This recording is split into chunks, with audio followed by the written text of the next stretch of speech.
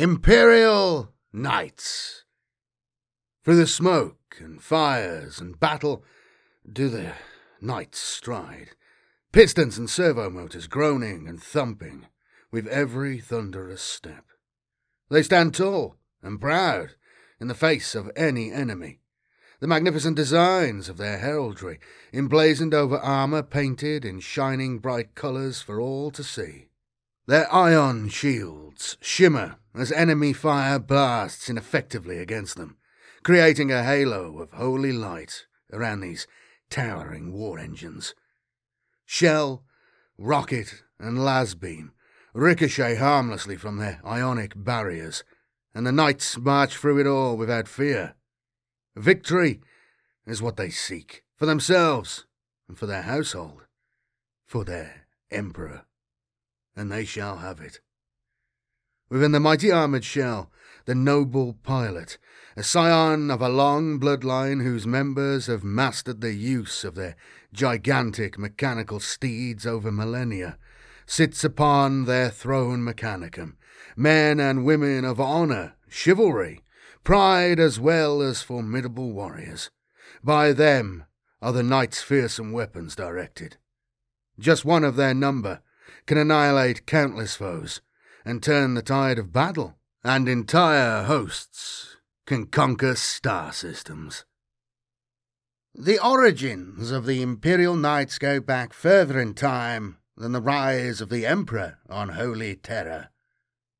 The first Night Worlds were settled during mankind's earliest expansion into the stars, and most have weathered through all of humanity's great trials and tribulations.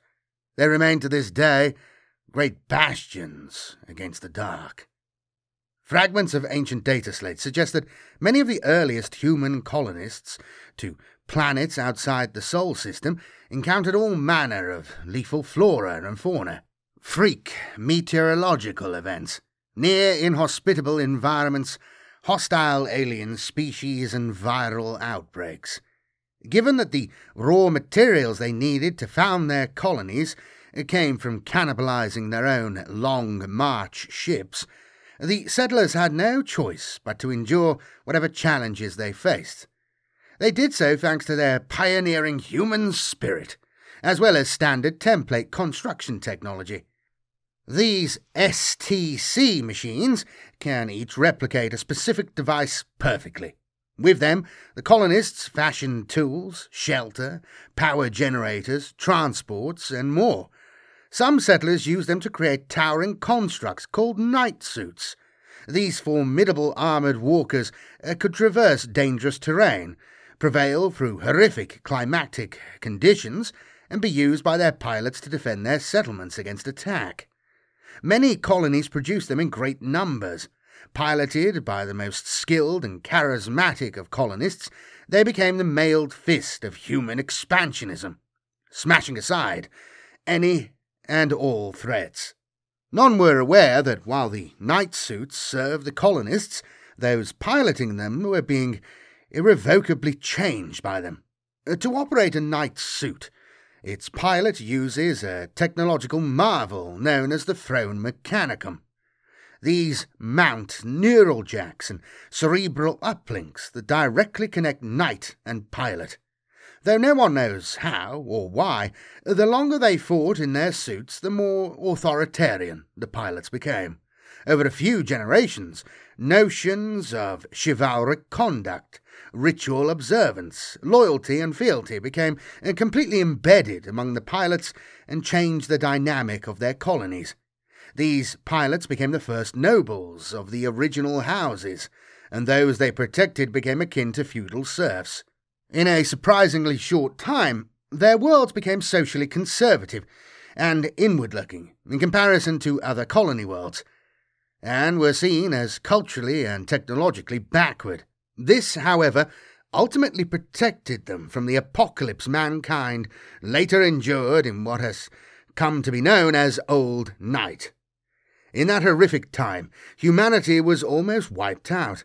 Rampant, uncontrolled psychers drowned worlds in warp storms and demonic incursions. Thinking machines carried out sector-wide purges and megalomaniacal overlords conducted devastating gene wars. The Night Worlds had few of these problems. Most killed any psychers they found among their population, considering them to be witches. They forbade the creation of thinking machines, emphasizing the value of hard labour, and refused to dabble with their own genetics. As humanity appeared to collapse all around them, the Knights fortified their holdings, patrolled their borders, and hoarded resources. For thousands of years, they persisted in this way, though the cultures on some Night Worlds regressed and their technologies were slowly worn down. A surprisingly large number emerged from Old Night intact. It was only much later, when the Emperor sought to unite humanity with the Great Crusade, that humanity rediscovered the Night Worlds, which were found slowly by rogue traders and vanguard battle groups. Over a period of decades, hundreds were brought into the Imperial fold. Tens of thousands of knights strode the battlefields of the Great Crusade, slaughtering Xenos in droves and crushing those human worlds that refused the Emperor's rule. Both the Imperial Administratum and the Mechanicum of Mars recognized the formidable power of the Night Worlds. Not only were they bastions of military power, but they also held ancient technology that many believed had been lost forever. Many Night Worlds chose to follow Mars, or had little choice but to join with the Mechanicum through their deep need of the technological expertise of the Martian Magi, to maintain the functionality of their night suits, becoming Questor Mechanicus. Others, however, pledged themselves to the Emperor and to Terra, becoming Questor Imperialis. When the disastrous Horus heresy embroiled the Emperor's realm in civil war, a large number of Night Worlds turned traitor, yet many more, shielded from spiritual corruption by the conditioning of their thrones, joined the battle on the side of the Loyalists. They proved their honour then, and have ever since. To this day, the surviving Night Worlds are vital linchpins of the Imperial defence, protecting their allies from invaders. All the while, their crusading armies take the fight to the enemy, crushing them wherever they are found. Imperial Knights maintain and use all manner of ancient technologies that no other element of the Imperium are known to have access to. It is largely thanks to the tech priests of the Omnissiah, based on their mighty Forge Worlds, however, that the nobles can continue to take their knight suits to war. Forge Worlds are planets controlled by the Adeptus Mechanicus, and are places of endless industry and rampant pollution. Upon these worlds, the priests of the Omnissiah, the machine god, jealously hoard all their accumulated secrets and lore. Forge Worlds are also nigh impregnable military strongholds, boasting immense garrisons of cyborg, lobotomized and robot soldiers, and a vast array of bizarre vehicles, armed with all manner of devastating weapons. These armies are frequently bolstered by knightly households. A majority of noble houses are associated with a particular Forge World, because deep in the past the priests of the Omnissiah won a Machiavellian political contest among the different arms of the Great Crusade to exploit, control, and influence the Night Worlds. The Tech Magi wanted the nobles' archaeotech and military might, and succeeded in making many of them dependent on the Forge Worlds for vital technology and knowledge. In the past, the Adeptus Mechanicus settled many of the Night Worlds and trained the nobles' feudal orders of technicians in the ways of maintaining their night suits. As a result, now virtually all knights bear a sign of the cult Mechanicus, somewhere on their immense armoured forms, as a reminder of the debt they owe Mars. Many Night Worlds and Forge Worlds maintain extremely strong trade relations, with the Adeptus Mechanicus vessels bringing armaments, new night suits, tools, and mining machinery to the houses, and leaving with holds, packed with ores and foodstuffs. Now many Night Worlds are bastions of technological sophistication, defended by mighty fortresses and elite warriors. However, relations between Knight and Forge World vary greatly from planet to planet, noble to tech priest. Even those households that swear fealty to Mars are strong-willed warriors with codes of honor that prevent them from following the command of the Adeptus Mechanicus without question. The Throne Mechanicum are devices that are testament to the accomplishments of the age of technology, and they are a pinnacle of creation from that forgotten era. Throne Mechanicum allow a knight suit to become an extension of the pilot's own body through the neural jacks connected directly to the cranial sockets. To pilot a knight suit is for the machine's mechanical senses to become the driver's own. For an unprepared mind, such an experience would almost certainly cause madness. Thus, household nobles are conditioned from birth, as well as cerebrally augmented, to endure it. When they come of age, or when a knight suit is available, eligible young nobles undergo the ritual of becoming. In this rite, they are led to the house's sanctuary, a vast, fortified structure within their ancestral stronghold that contains the Chamber of Echoes. There they are connected to one of their house's dormant thrones and are left for a full night. Thrones Mechanicum contain behavioural subroutines that weed out those not strong enough to control them and fight the young noble for control. It is the task of the aspirant to wrestle with the throne's energies, withstand the receipt of its cerebral engrams, and imprint their own psyche upon it. The ritual of becoming has been known to drive aspirants mad and even kill them. Those who emerge victorious leave childhood behind and are ennobled with the mantle of knighthood. One of the most unusual elements of the Throne Mechanicum is that, beyond their interface and control circuits, they also contain mnemonic engram reliquaries and spectron ionic foci that let them store synaptic echoes of the pilots they have bonded with before.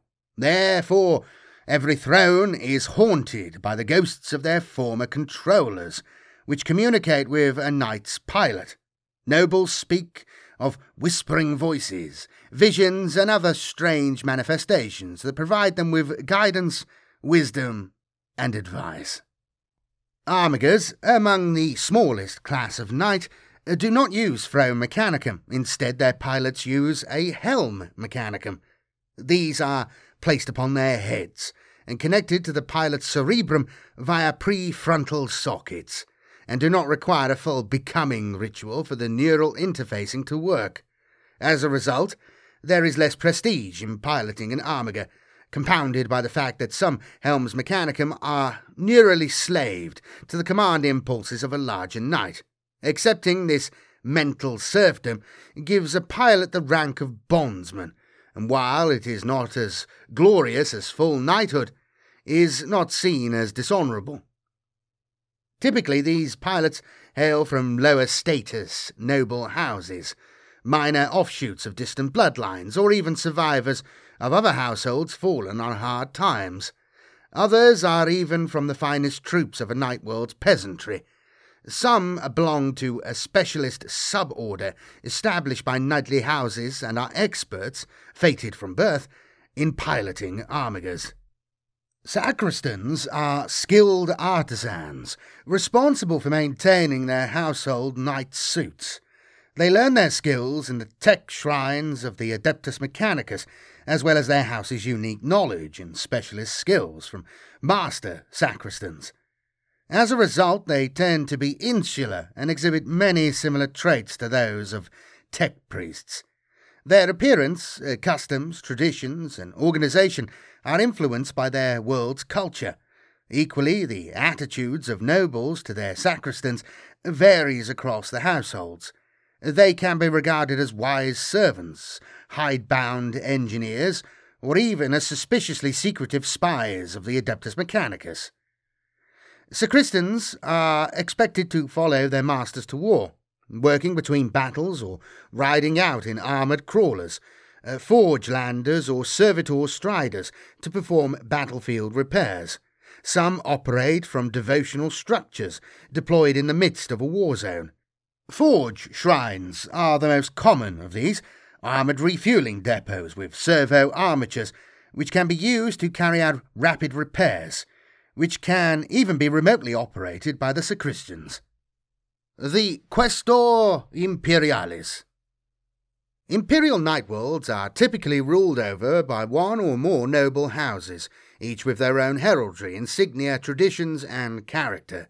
Though often hidebound and intractable on matters of honour, the noble houses make for powerful allies, and when they send their imperial knights to war, the enemies of the Emperor tremble.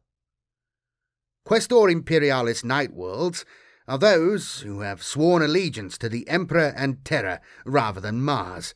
Like any night world, their home planets are immensely varied. Bleak, mountainous wastelands, hard-edged idyls of deep forests and rolling plains, airless deserts dotted with hab domes, primordial wildernesses of volcanic jungle, ocean-locked island worlds, and countless others all support nightly civilizations.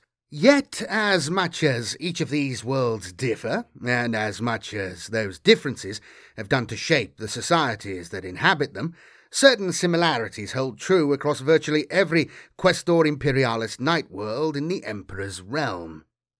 Most Questor Imperialis worlds organise their populations on a feudal structure, dividing lands into fiefdoms, or whatever local term is used.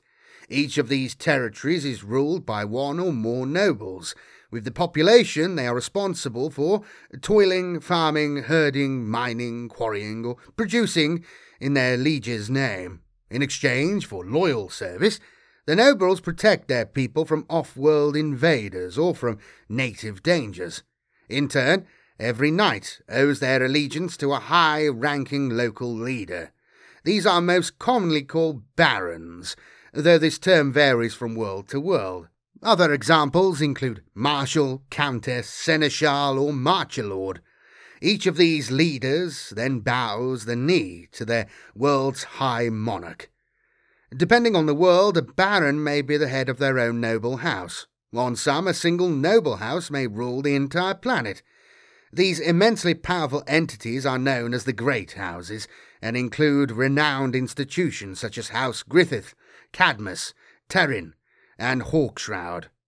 The cultures of the Questor Imperialis worlds vary greatly. Though most households feature veneration of the Emperor in their traditions, architecture, iconography, heraldry, and rituals, each planet has an enormously long history, unique heroes, as well as geographical features which over time have moulded the mindset and practices of the nobles of the 41st millennium.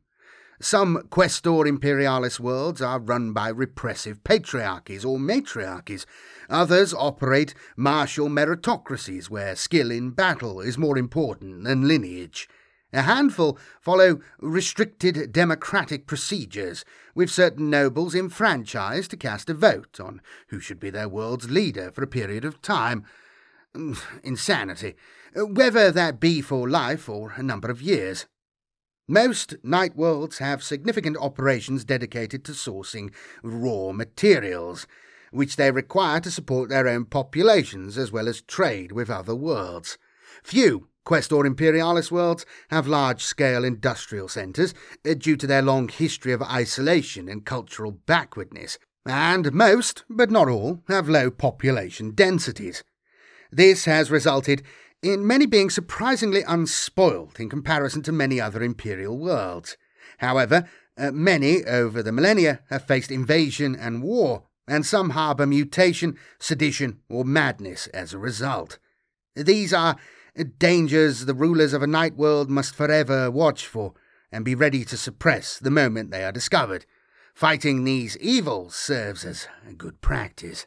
Regardless of how they come to hold the title, on a Questor Imperialis world, the word of its ruling high monarch is law. Of course, there will be times when at least a small number of nobles are engaged in some form of politicking, or involved in disputes that may demand honour duels or knightly jousts to settle. Yet should the High Monarch issue the summons for war, these issues must be put to one side. To reject the order, or to be seen to be undermining the High Monarch's efforts in favour of personal gain, or to achieve a petty victory over a rival, is to bring much dishonour upon a noble's name and house. It takes little provocation, however, for a noble to mount their throne. The rush of power given to an individual in control of a weapon as mighty as a knight suit is an intoxicant in its own right. Battle and war are also seen as escapes from the tedium of courtly life. In times of peace, a noble spends much of their time attending to the needs of their serfs, dealing with administrative matters of state, or conducting long, esoteric rituals that have grown both in length and complexity over the millennia. Whilst any noble conducts their duties with all the stoicism expected of a person of their standing, they will go to war as often as the opportunity presents itself. When they do so, it is with much pomp, ceremony, and fanfare, their heraldry gleaming and their banners fluttering in the wind. Regardless of whether they go to war in response to a call for aid from an embattled imperial commander, racing to save a beleaguered planet in the grip of alien invasion, or setting off on a grand crusade to avenge a perceived slight, the knights go to war in formations known as lances. Most often, groups of these detachments will go to battle, each led by a sufficiently powerful baron. Though they may travel in groups, it is not unheard of for knights to operate alone once they have reached the battlefield, each noble bringing death to the foe in whichever way they see fit. High monarchs lead the march against the greatest threats. They do so often at the head of their exalted court, a body of the highest-ranking knights of their house. Some of these warriors are close relatives of the High Monarch, lesser rulers from the homeworld, the monarch's finest warriors, or their closest friends. Regardless, they are sublime commanders and warriors, capable of defeating almost any opposition they might encounter. When fighting to defend their own worlds, the speed and manoeuvrability of knights is usually sufficient to get them to where they are needed. But when they take the fight to foes on other planets, the nobles must use transports to reach their designated war zone. Some knight worlds, especially those ruled by houses pledged to terror, maintain their own fleets of transport and combat cruisers, often former Imperial Navy craft. Others, including the vast majority of Questor Mechanicus knight worlds, instead utilize explorator craft and mass conveyance barges provided by an allied forge world.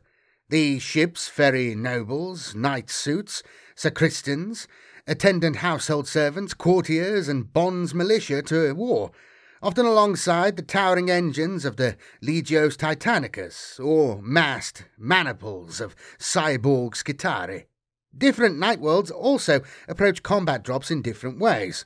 Though most noble houses deploy their knights using heavy haulers and mass transporters, there are some that employ armoured drop keeps for the task, using auxiliary air forces of Lightning and Thunderbolt fighters to clear landing zones, or, in the case of the Mechanicus-aligned house Faustaris, they make use of huge and ancient teleportariums that translocate the knight suits straight into battle amidst coronae of crackling warplight. Questor Mechanicus. Through mutual and binding oaths, the Adeptus Mechanicus have forged alliances with many knight worlds. In return for technical aid and reciprocal protection, these Questor Mechanicus houses send forth their adamantine knight suits to honour any request made by their allies. The knights of Questor Mechanicus houses are regularly expected to uphold their ancient pacts, with whichever forge world they are bonded.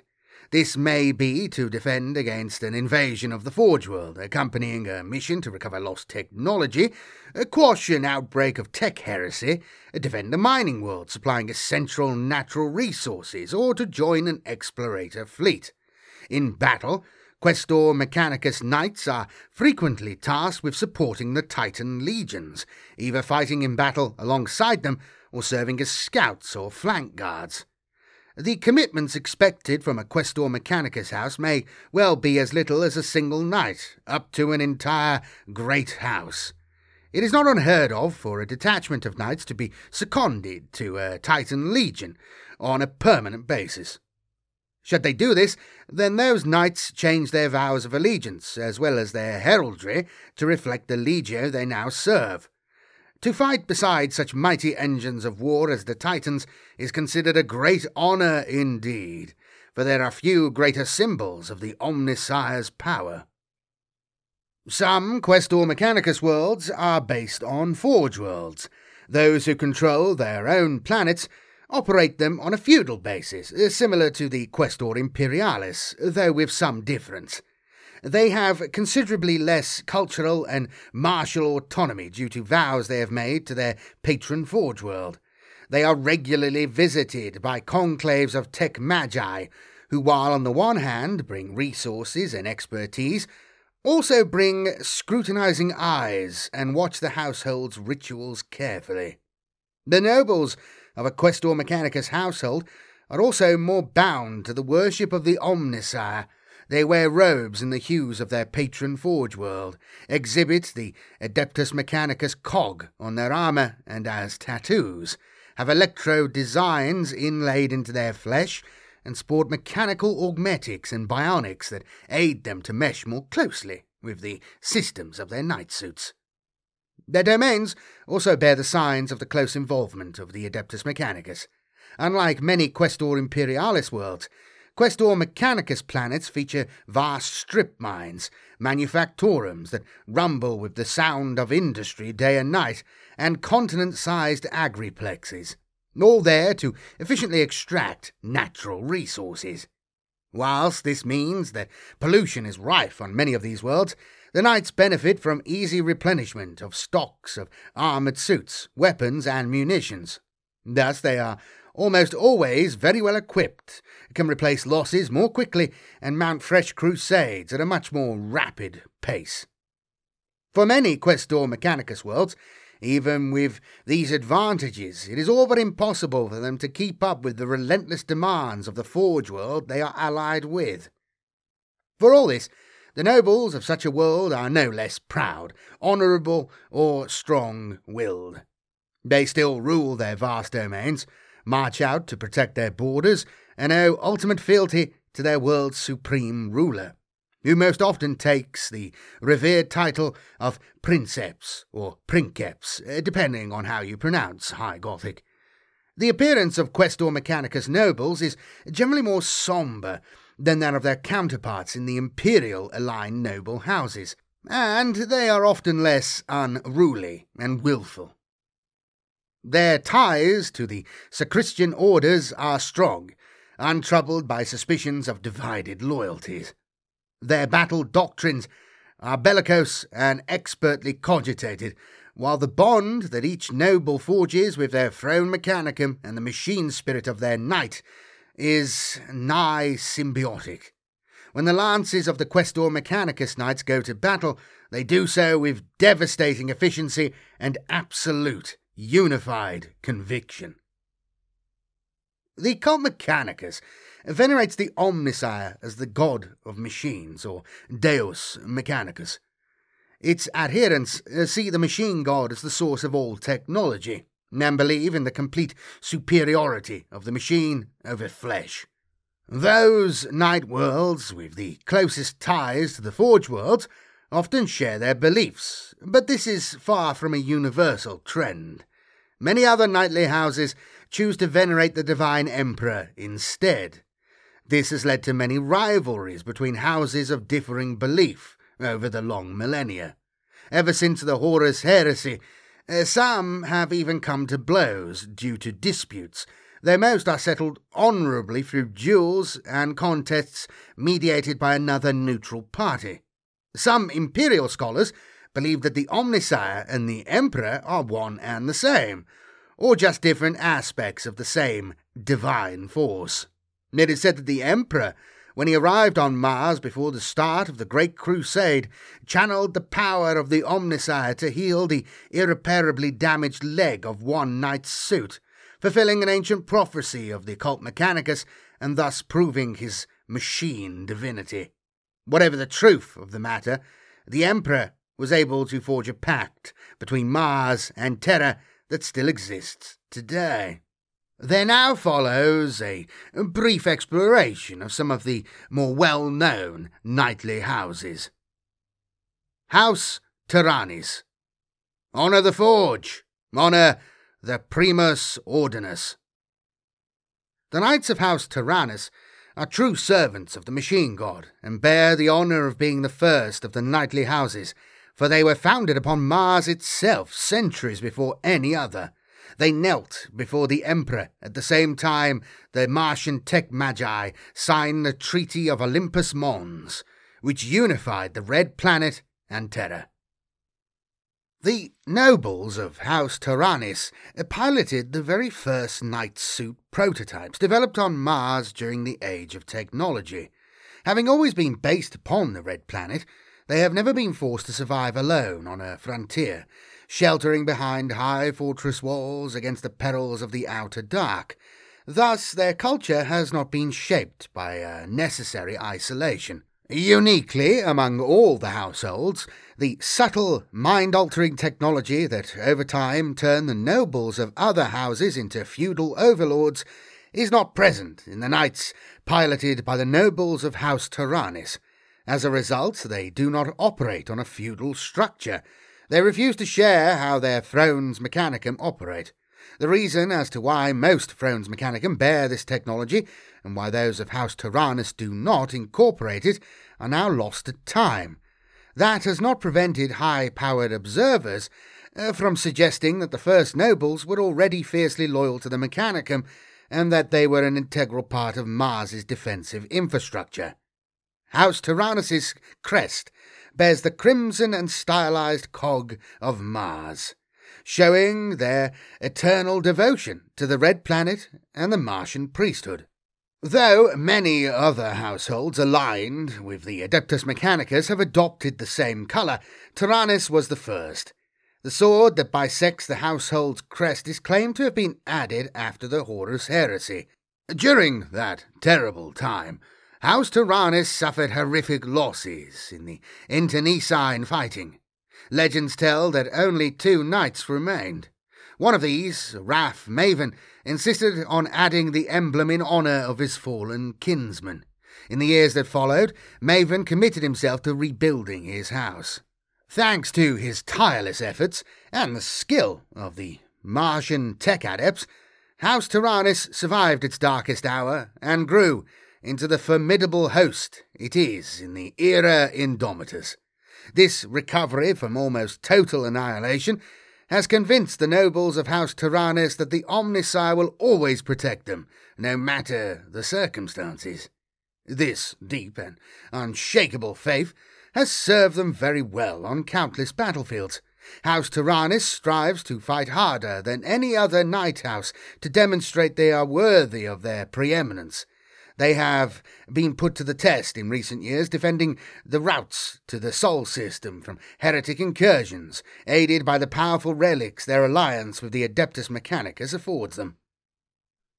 House Tyrannus has fought countless wars over the last 10 millennia, ranging from the fabled War of the Beasts against the Orcs, a period of history that I believe is best forgotten by all, to the colossal ongoing campaigns of the Indomitus Crusade. On Tarsok V, Knights of the House battled a demonic invasion. Seneschal Halvar's forces waded through a flood of plague-bearers to kill the great unclean one at the incursion's head. They crushed Dark Mechanicum forces on the artificial world of Hyperia Free, and annihilated pirate enclaves in the Cold Trade Wars, alongside House Raven and Dracus. They also fought in the War of Recovery, alongside the Adeptus Mechanicus in the Mortium chain system, wresting much ancient human technology from the Xenos warlords there. In the later years of M41, House Tyrannus committed many of its number to the defence of Cadia, and many more to the Indomitus Crusade itself. The house roused many of its most ancient knight suits from slumber and readied their greatest archaeotech relics for these coming wars, which they knew would be like nothing the house had seen for millennia. House Krast, crush the serpent. House Krast legend tells that the night world of Cyrixis, their world, was the first of its kind to be rediscovered at the outset of the Great Crusade. The nobles of that planet showed no hesitation in joining the Emperor, making House Krast one of the longest-serving defenders of mankind's realm. It is a fact of which they remain rightly proud. The Knights of House Krast are characterized by a deep bitterness, one they can trace back 10,000 years. They fought during the Great Crusade, as many noble houses did, as new allies of the Mechanicum and clad in the red of Mars. A powerful military force, even before their unification with the rest of mankind, they were bolstered greatly thanks to their alliance with the Martian priesthood. While the nobles of House Krast took cannon and blade to the foes of the Emperor, those of lesser houses remained on Cyrixis to consolidate the world's new alliances. Supplies and technology were in constant supply there from nearby Mars. Every young noble of House Krast is taught that when Horus rebelled against the Emperor, his treachery took a fearsome toll on Cyrixis. Being close to the Sol system, it was caught in Horus's path as he carved a route to Terra. The traitor titans of Legio Mortis, the Death's Heads, were the chief component of the invasion force that came to Cyrixis. This was a most bitter reality for those of House Krast to accept, for they had fought alongside the titans of that legion over many battlefields. When the nobles of the house returned to Cyrixis in the wake of the Horus heresy, they found their world in ruins. Once its vast oceans and woodlands teemed with life. The attack saw it reduced to a toxic wasteland, dotted with skeletal, petrified forests and huge open basins where seas were drained. Shorelines were reduced from wave-washed beaches to dry cliff faces. Blasted islands rose above empty seas, and the once mighty strongholds of the other houses were rendered as little more than blackened ruins. House Krast was the only house to survive the Horus heresy, and a hatred burned in their hearts for the horrors which had been inflicted upon them that has not dimmed in 10,000 years. The house's ties with the Adeptus Mechanicus only grew stronger after these events. The nobles relied much on the generosity of Mars to replace their losses and to rebuild what they could of their homeworld, providing what resources they could to the Red Planet in exchange. They constructed shielded strongholds to replace the destroyed keeps and slowly recoup their numbers. Every noble swore an oath to forever be the bane of traitors and to be forever loyal to Mars.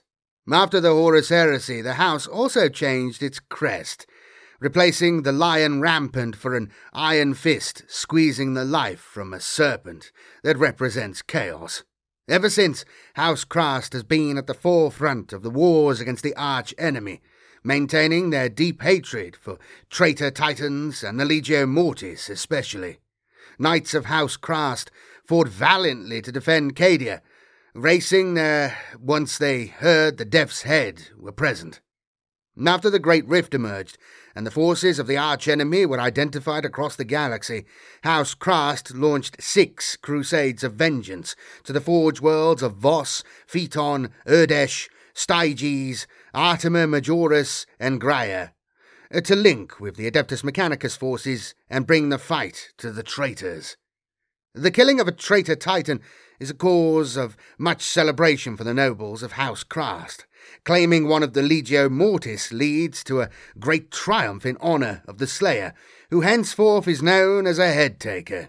These mighty heroes are held in the highest esteem by all of their household, as well as serfs, and are permitted to bear the symbol of the broken Death's Head on their knight's suit or tabard.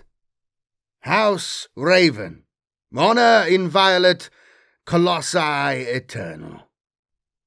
The knights of House Raven seek vengeance above all else. Their numbers have been depleted. Their homeworld, Colossi, has been stolen away by some malevolent power.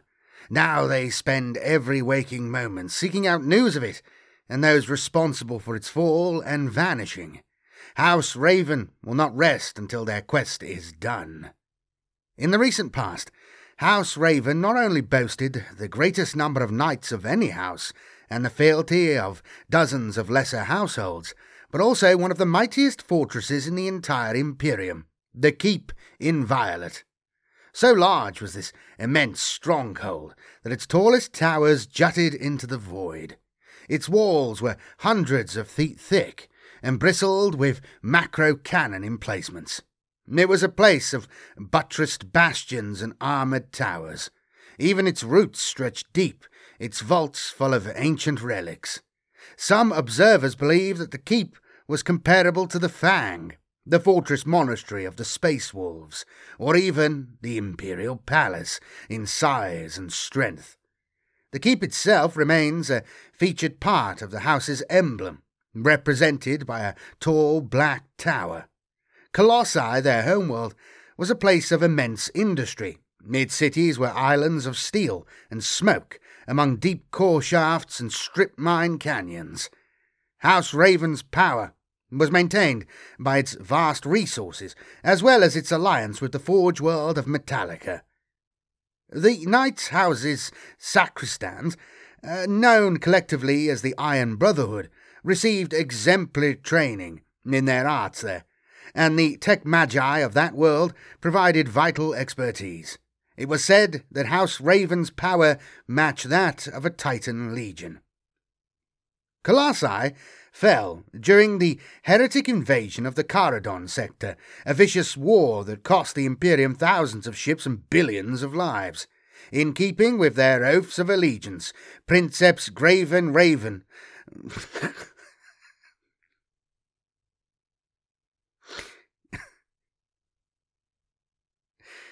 Graven Raven led some 80% of his house's strength to the Obelisk subsector to aid Metallica, leaving the defence of Colossi in the hands of a faithful warrior called Sir Havlorn. A sizable contingent of knights remained, as well as a large garrison of other forces. Combined with the formidable strength of the Keep Inviolate itself, Colossi could still hold against conventional forces for months or even years. Plenty of time for Sir Havlorn to request the return of Raven's full strength, should any invaders prove too mighty. But the enemy, who had designs on their world, was far from conventional. The demon prince Be'lakor wanted Colossi for his own. The Dark Master began his campaign by sowing seeds of doubt and resentment among the population of Colossi. He enslaved some to his will, who seeded cults and performed acts of sabotage. Be'lakor himself worked his power. Over time, these efforts effected a subtle change. At first, this was put down to faulty instruments or organic error. But over time, it became unquestionable. The nights on Colossi were growing longer. Panic spread as malevolent entities seemed to stalk people in the shadows.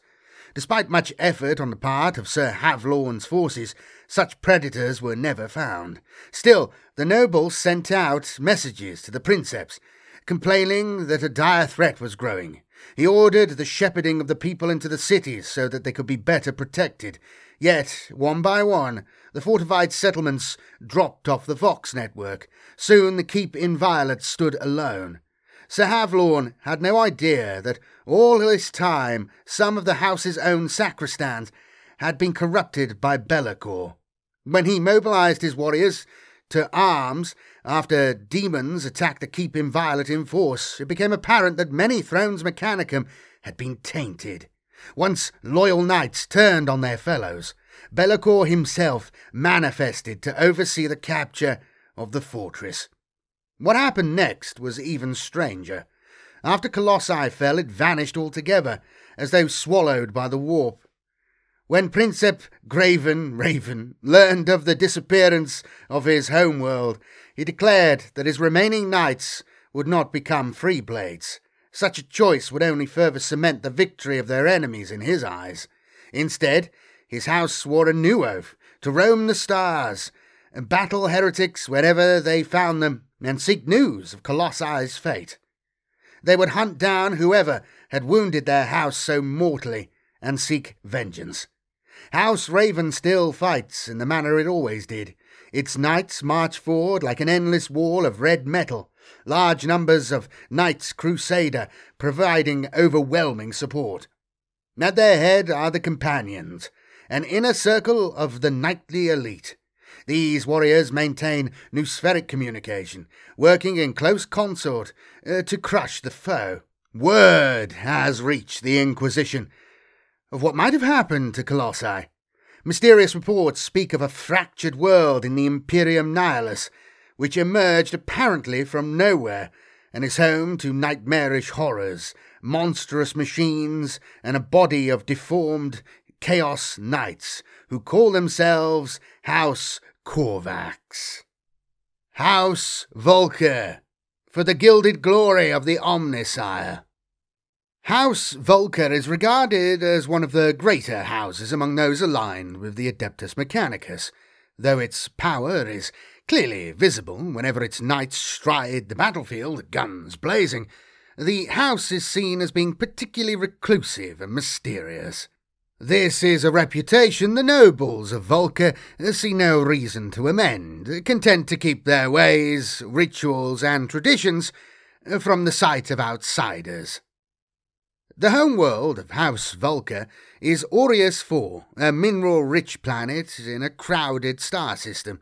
Its allied forge world, Bellius Prime, was established nearby for the very purpose of exploiting Aureus IV's natural resources, as well as that of surrounding asteroid belts.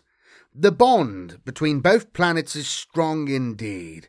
The gold-plated servitor creatures toil upon them day and night to extract raw materials. The gilded House Volker crest proclaims their wealth.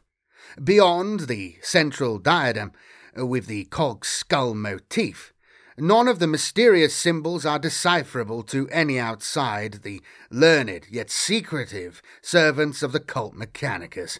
Whether the house's reclusive nature is due to a desire to hide some deep shame from others, demonstrates lack of trust, or merely lack of interest in revealing much of their ways to others, is unclear, even to more studied observers of the knightly houses.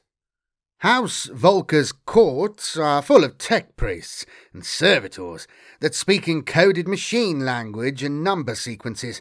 Unlike some other houses, House Volker welcomes tech magi into their bastions and upon their world without hesitation, seeing such beings not as outside interference but allies, integral to their way of life. Both nobles and priests take part in the house's mechanical ceremonies. Such events would be, should an outsider ever see them, disturbing to look upon, and their meanings would be unclear, yet appear deeply sinister.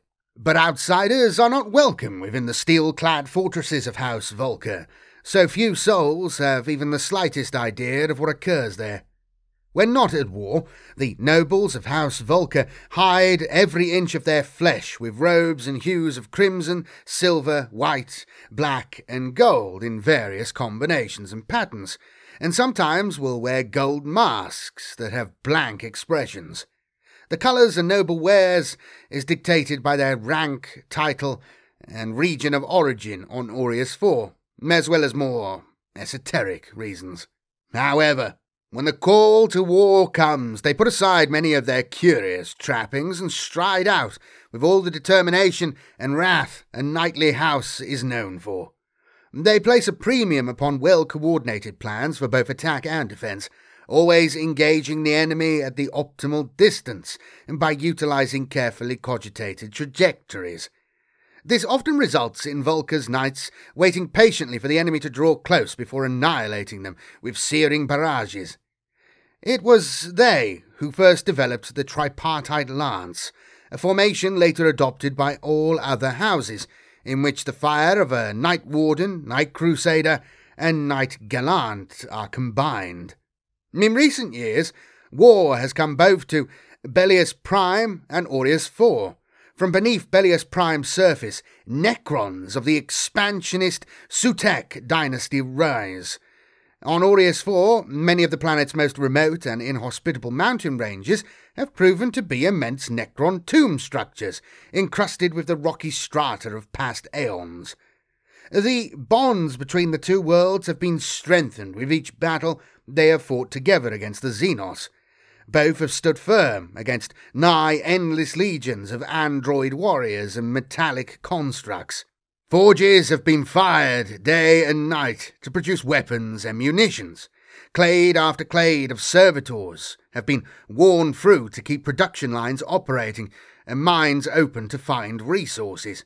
Slowly but surely, however, the situation grows more desperate for House Volker, driving them ever closer to desperate measures that might reveal their secrets. House Cadmus. They who are not our allies are our prey. Hailing from the heavily forested world of Racer, the nobles of House Cadmus are fiercely independent and peerless monster hunters. Once aligned with the Forge world of Griffon IV, that planet's fall to the Tyranids of High Fleet Leviathan has freed the house from its obligations to the tech priests, and they have reasserted their identity. House Cadmus legend tells that when the Imperium first made contact with the nobles of Racer, they received a cold welcome, and it was many years before tentative alliances were formed. When Baron Godfrey swore fealty to Forge World Griffon IV in exchange for sacristans and technology, knowing his house needed it, his fellow nobles were aghast, deeming the treaty a betrayal of all they stood for. Godfrey earned yet more ire when he changed the house's crest to incorporate the cog of the Adeptus Mechanicus.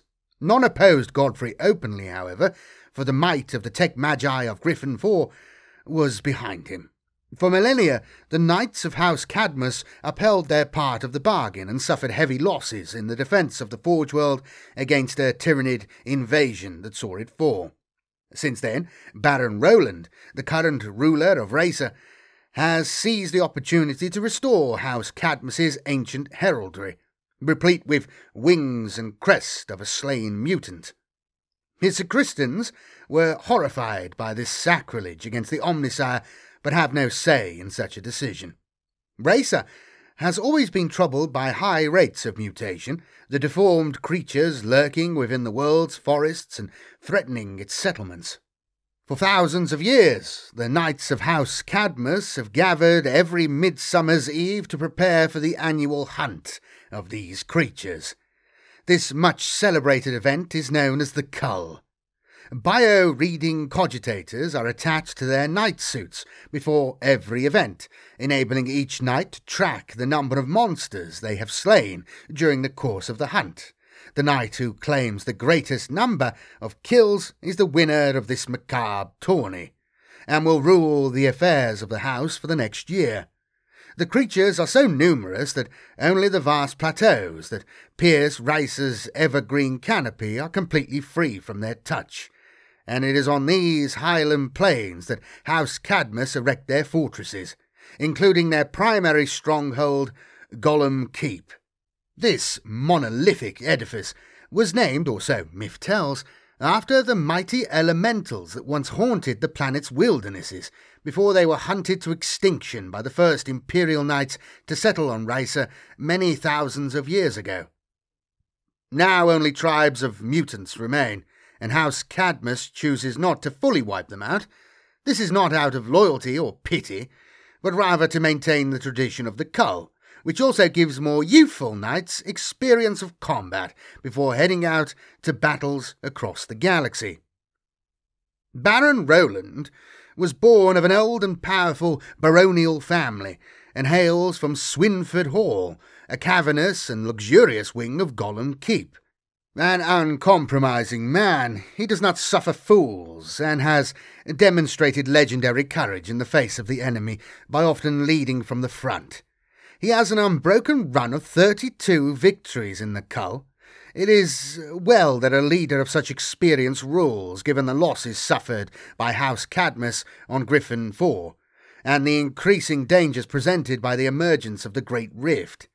The Cicatrix Maledictum caused a sudden explosion of mutant numbers on Razor, and great hordes of the abominations destroyed agriplexes and peasant settlements at will in vengeful rampages against House Cadmus. Roland ordered the cull to end all culls, and marched at the head of the entire household.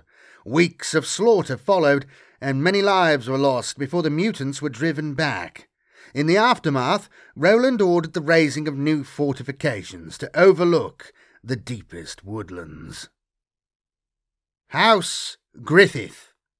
Honour and fury, courage and strength. The nobles of House Griffith are among the most skilled warriors of all their kind, raised on tales of daring valour and heroic deeds. Their traditions and practices yield consummate bladesmen. In battle, their aggression is legendary. They crave the thrill of melee and seek out the largest foes, bringing them down with thunderous charges and precise blows. The homeworld of House Griffith is the volcanic planet of Dragon's End, which derives its name from the winged drakes that dwelled there millennia ago. They soared on the world's thermals and hunted the megasaur herds that grazed in the valleys before being hunted to extinction. It was the quick foundation of House Griffith that saw the irrevocable changes to the planet's primordial ecosystem. Dragon's End's first human settlers brought with them great herds of Terran horses, and in those days, as now, the nobles were adept riders. As their colonies expanded, they sought dominance over the megasaur herds, which brought them into conflict with the planet's great drakes. Before the colonists constructed the first knight suits, they fought the drakes from horseback, wearing baroque armour made from locally mined obsidian. In order to defeat the monstrous creatures, the nobles had to become superlative warriors and riders. Though many were killed, those who survived quickly became tough and strong. Nathaniel Griffith was among the greatest of the nobles, killing 3 dragons before becoming inaugural ruler of the new-found knightly house. Once the colonists constructed knight suits, it was only a matter of time before the dragons were exterminated. But despite the advent of this new technology, the nobles never forgot their heritage. To this day, the nobles of House Griffith are told the tales of the wars against the dragons, and train on horses with traditional weapons such as lance and blade in one of the most stringent training regimes of any house. They are determined to maintain the legacy of their forebears' martial excellence and mental fortitude, and ever seek to demonstrate themselves as worthy inheritors of their ancestors' bloody reputation to enemies, allies, as well as fellow members of their house. Disputes are regularly settled with duels or jousts, and tournaments see families compete for standing and prestige. With some of their throne mechanicum dating back to the time when the knights fought the drakes, even now members of House Griffith can commune with long-dead dragon slayers and hear the tales and stories of that fabled time directly from those who were there. The heraldry of House Griffith owes much to Nathaniel Griffith. He chose the crest which depicts the great dragon Alvarax holding the broken lance with which Nathaniel slew him. The other half features a crimson demi-aquila on a field of black, symbolising the house's loyalty to the Imperium. The bone-coloured livery of House Griffith's knights is in honour of the legendary lance that Nathaniel wielded in battle from horseback, which was intricately carved and made from the femur of a great drake the hero slew. To this day, the Grand Master of the house bears a stylised lance emblem on their knight suit in honour of Nathaniel, and in the great jousting tournament in the field of Adamantine, the Grand Master has the honour of wielding the very lance Nathaniel carried. When the factory world of Dracatoria was struck by a reality disjunction, tides of horrifying shadow spawn from the nether realm of Aldendrak in Camorra infested all of its cities. The world fell into darkness. Murderous mandrakes hunted the terrified populace, led by the fiendish Carundruk, the Decapitator. Dracatoria's astropaths screamed their minds bloody in their cries for aid. Though it cost them their lives, their pleas were answered, with bastion ships of House Griffith arriving in orbit. Griffith armigers swept through industrial ruins, banishing shadows with their hull looming and using their weapons to flush out Xenos packs into the line of fire of larger knights. Hissing mandrakes emerged impossibly within the cockpits of knight suits, knifing screaming nobles to death in frenzies of violence. Victory was finally achieved when free Dominus-class knights forged a path to the shattered webway spar that began the madness and bombarded it. Realizing their link to their realm was threatened, the shadow creatures fled. House Hawkshroud. No request for aid shall be denied. No house is more loyal to the Imperium than House Hawkshroud. Its mighty nobles always honour debts regardless of the cost or the odds. Valiant and steadfast all, they march out to war and lay down their lives to uphold past alliances, and their word is trusted to the end by those who fight beside them. Scions of House Hawkshroud have a very disciplined and virtue-focused upbringing, taught from a very young age to honour and respect their fellows. A mantra of the house is to repay debts tenfold. This gives them a zealous sense of honour, such that they almost never turn down a request for aid. As a result, they are well versed in fighting battles against the odds. This mentality stretches throughout every strata of society on their home world of Crestalen. Even for the peasants, their word is their bond. The house's strict code of honour often results in many of its knights being spread far and wide across the galaxy in support of those that have earned their loyalty and respect. Unlike many of the other knightly houses, Hawkshroud knights often sport campaign markings, army badges, Space Marine chapter symbols, regimental crests, and other such emblems as a sign of respect for those they have sworn to aid in battle. This not only serves as a sign of dedication to the cause of their allies, but acts to strengthen the bonds of brotherhood between the knights and those that they fight alongside. Crestalen itself is an eerie, haunted place, with desolate moors and black hills that stretch in all directions under skies often heavy with ice-cold rain. Where most night worlds embrace a degree of technology, House Hawkshroud sees anything over and above what they need for continued operation as an unnecessary extravagance. Thus much of their world remains, in the eyes of observers, very primitive. Peasants and nobles alike live very much as they did 10,000 years ago or earlier. Now, the planet is ravaged by war following the Orc invasion of War Zag Smasher. The House has sent out many calls for aid, desperately needing reinforcement. Though many have not responded, the Knights of House Griffith, Astra Militarum regiments of Valhalla, and Space Marines of the Valiant Blades are coming. Whether or not the planet can stand up to the Xenos hordes remains to be seen, but regardless, they will make the Orcs suffer.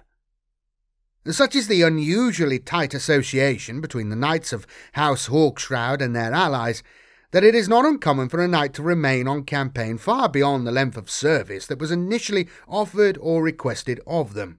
In doing so, these knights are, in theory, walking the path of the Freeblade Knight. Unlike many Freeblades, however, these lone Hawkshroud knights, or Oathsworn as they are often called, still display their house heraldry and livery. Unless they are slain in battle, these knights will one day seek to return to their homeworld, where they will be welcomed back and honoured. One oath-sworn is Lady Aurea, the only survivor of a lance that raced to the Yazan sector to aid the White Scars against the Red Corsairs. To this day she fights beside the sons of Chagoras. House Morton. In war, show no mercy. The knights of House Morton hail from Kimdaria, known also as the Black Planet. Until M35, a mysterious nebula, known as the Black Pall, hid the planet from the rest of the galaxy. It was only when this phenomenon partially dissipated that the Imperium finally re-established contact. In the years before its reunification with the Imperium, the nobles of House Morton knew only Kimdaria, a world of eternal darkness and ink-black landscapes. It was inhabited by fell creatures who were well accustomed to the conditions. The nobles had the singular task of holding back the endless variety of predatory monsters who stalked the desolate mountains, forbidding coastlines, twisted forests, and boggy moors. So central did this duty become to their identity, a stylized depiction of a tusk boar, one of Kimdaria's monstrous beasts, is included in the house crest to this day. House Morton's entire way of being was grown around surviving amongst its world's formidable environment. The nobles and peasants alike of Kimdaria are stern, hard, and rugged. They cling to traditions, rituals, and orders that have seen them through unimaginable trials and horrors. They know their lessons have been hard won, and never gained without great loss of life. Thus they put little trust in experimentation or new ideas. On such a dangerous world, the house can ill afford the losses that testing innovative tactics would create. The nobles of House Morton put much stock in towering walls and heavy gates to hold the nocturnal monsters of their world back. The surface of Kimdaria is dotted with bastions of varying size, which serve both as immense fortifications, armed to break direct orbital assault from off-world invaders, as well as relatively smaller patrol bases that serve as rallying points and places of refuge for peasants and nightly patrols alike. Kimdaria's principal fortress is Black Crag, and it is here that the High Monarch of House Morton has their seat of power. Other powerful fortifications include the Bleak Moat, which watches over the Dominus Rex archipelago. The Dim Wall holds back the tides of migratory sand sharks of the Wild Wind Desert. The Peak of Darkness stands atop one of Kimdaria's highest mountains, a statement from the house that no part of their planet is beyond their control. Umbral Keep and the Black Bastion lie at the heart of the Ectwist Forest, their knights making more watch patrols than any others. The Night Spire lies on an island in the Ruhart Sea, its enormous beacon helping prevent shipping moving through the most hazardous waters to avoid both coastal rocks and sea monsters. The nobles of House Morton are as grim and as taciturn as you would expect, considering the horrors of Kimdaria. Over the centuries they have learned to be as accustomed to darkness as the fell creatures that they hunt, and just as fierce. That their traditional monstrous foes kill with claw, fang, tooth, and talon, they too have embraced, fighting in close quarters. Few nobles of other households can match them with Thunderstrike gauntlets or Reaper chainswords. High King Geralt. Perhaps due to his lofty station, Sir Geralt is dour, even by the standards of his house. Many, however, claim the reason for this is the throne mechanicum Geralt bonded with centuries ago, that of the Night Warden Pride of Blackcrag. Tragedy haunts this ancient artifact the way fell beasts lurk within the dark forests of Kimdaria. Whatever dark whispers might fill Sir Geralt's mind, they do not seem to hamper his ability to rule over Kimdaria's people, and lead House Mortant's knights in battle, nor diminish the vehemence with which he destroys the enemy, blasting rockets into the distance, blazing away with his Avenger Gatling cannon, and smiting foes with his Thunderstrike gauntlet. Geralt steers the pride of Black Crag into the thick of the fighting, slaughtering all that fall under its shadow. House Terrin. Glory in honour. Hailing from the tropical world of Voltaris, the Knights of House Terrin can trace the existence of their line back 15,000 years in a history replete with tales of valour, strength and glory. Over the ages they have earned countless battle honours, and it is widely believed that no one knight house exemplifies proud martial tradition greater than they. House Terrin derives its name from Maximilian Terrin, the first ruler of Voltaris, which legends say was colonized early in the Age of Strife. The practices and culture that he instituted are still honoured today by his successors, and over time each generation has added to them, as they have achieved their own battlefield triumphs worthy of remembrance. It is believed that the reason why House Terrin's heraldic colour is cobalt blue is because Voltaris' oceans were once that hue, though today they are green due to the reaction of algae to the system's twin suns. Voltaris lies on the eastern fringe. Its vast green oceans surround tropical islands the size of continents. Bat-winged monstrosities hunt beneath the jungle eaves, and giant amphibious predators that are similarly commonplace offer the knights ample opportunity to perfect their hunting skills. Over time, House Terrin has amassed so many rituals and traditions that they have become as renowned for their laborious ceremonies as much as their magnificent battle skills. The daily intonation known as the 1,000 canticles of war long awaited is said to take 3 hours. It is joked by some of the house's observers that the tedium that these events cause in the nobles is a primary reason why they are so eager to leave Furion Peak, their primary fortress, and to go to war. Whatever the truth, when House Terrin forged their alliance with the Imperium, they ensured that Voltaris' law was changed so that any knight under arms in service of the Emperor was exempt from ceremonial obligations.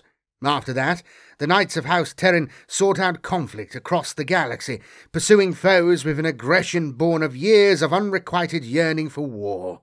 Now, once a Terran noble has completed the ritual of becoming, they will join one of the Imperium's military campaigns as soon as possible, returning only rarely to their homeworld in order to show fealty and ensure the continuation of their line.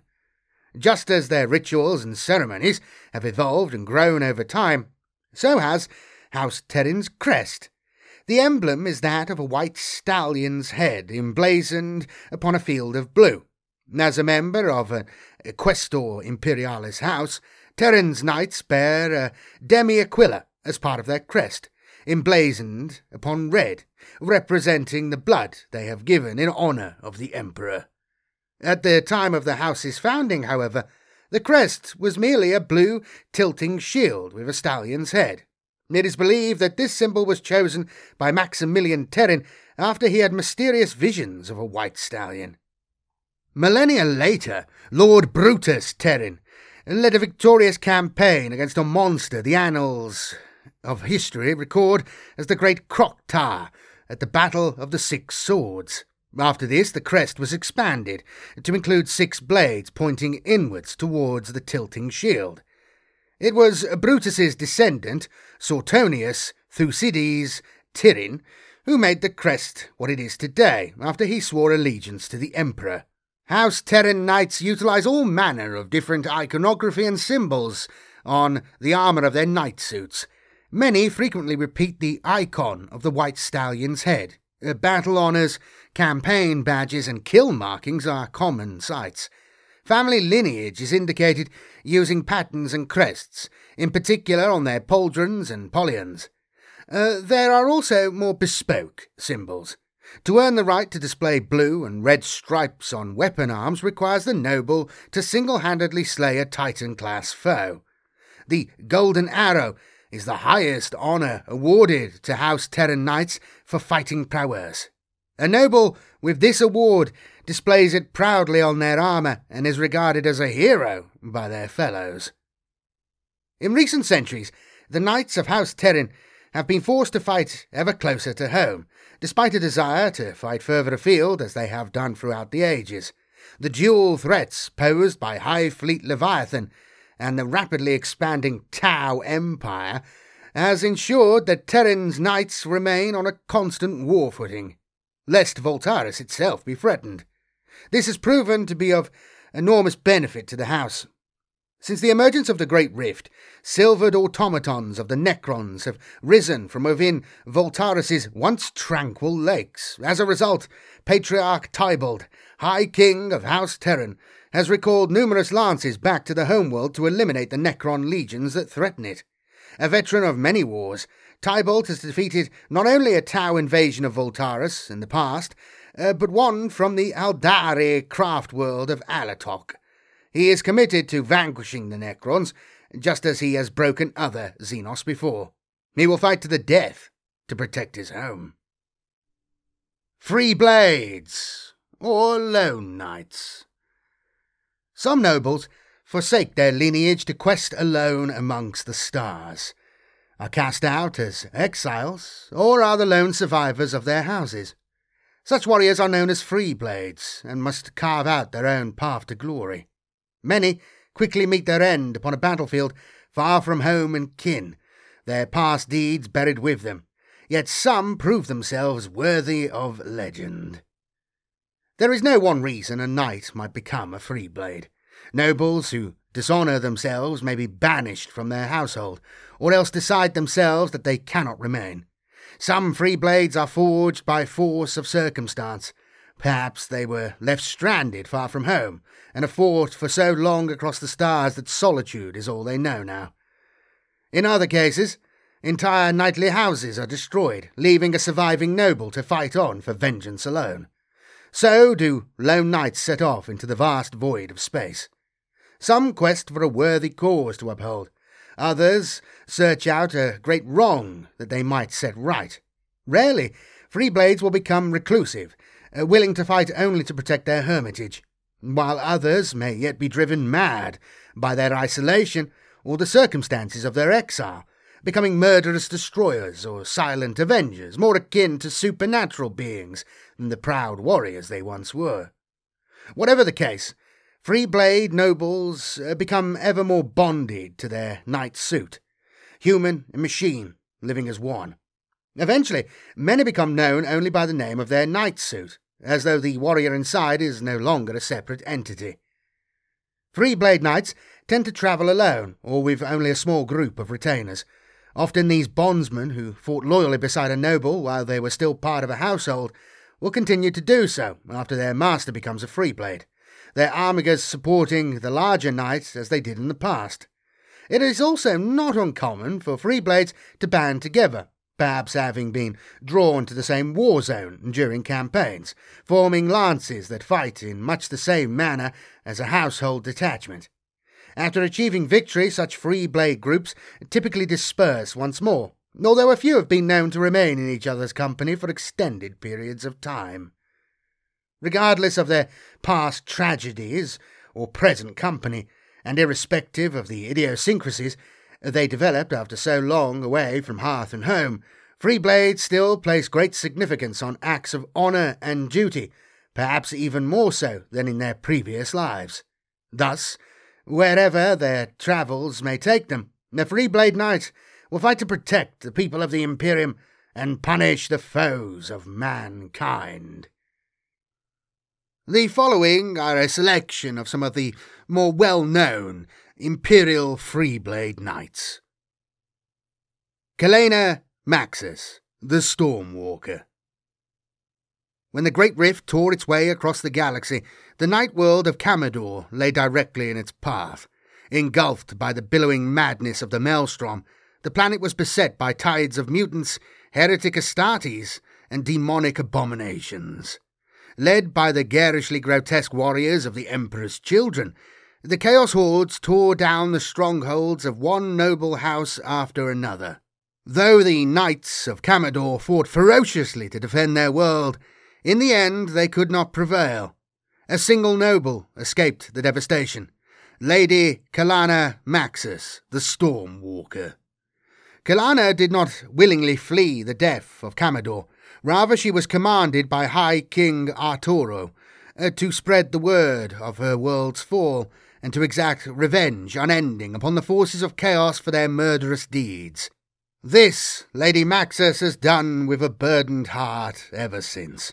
She haunts the fringes of the Great Rift, rallying Imperial forces wherever she finds them and leading them to fight back against the heretical foe.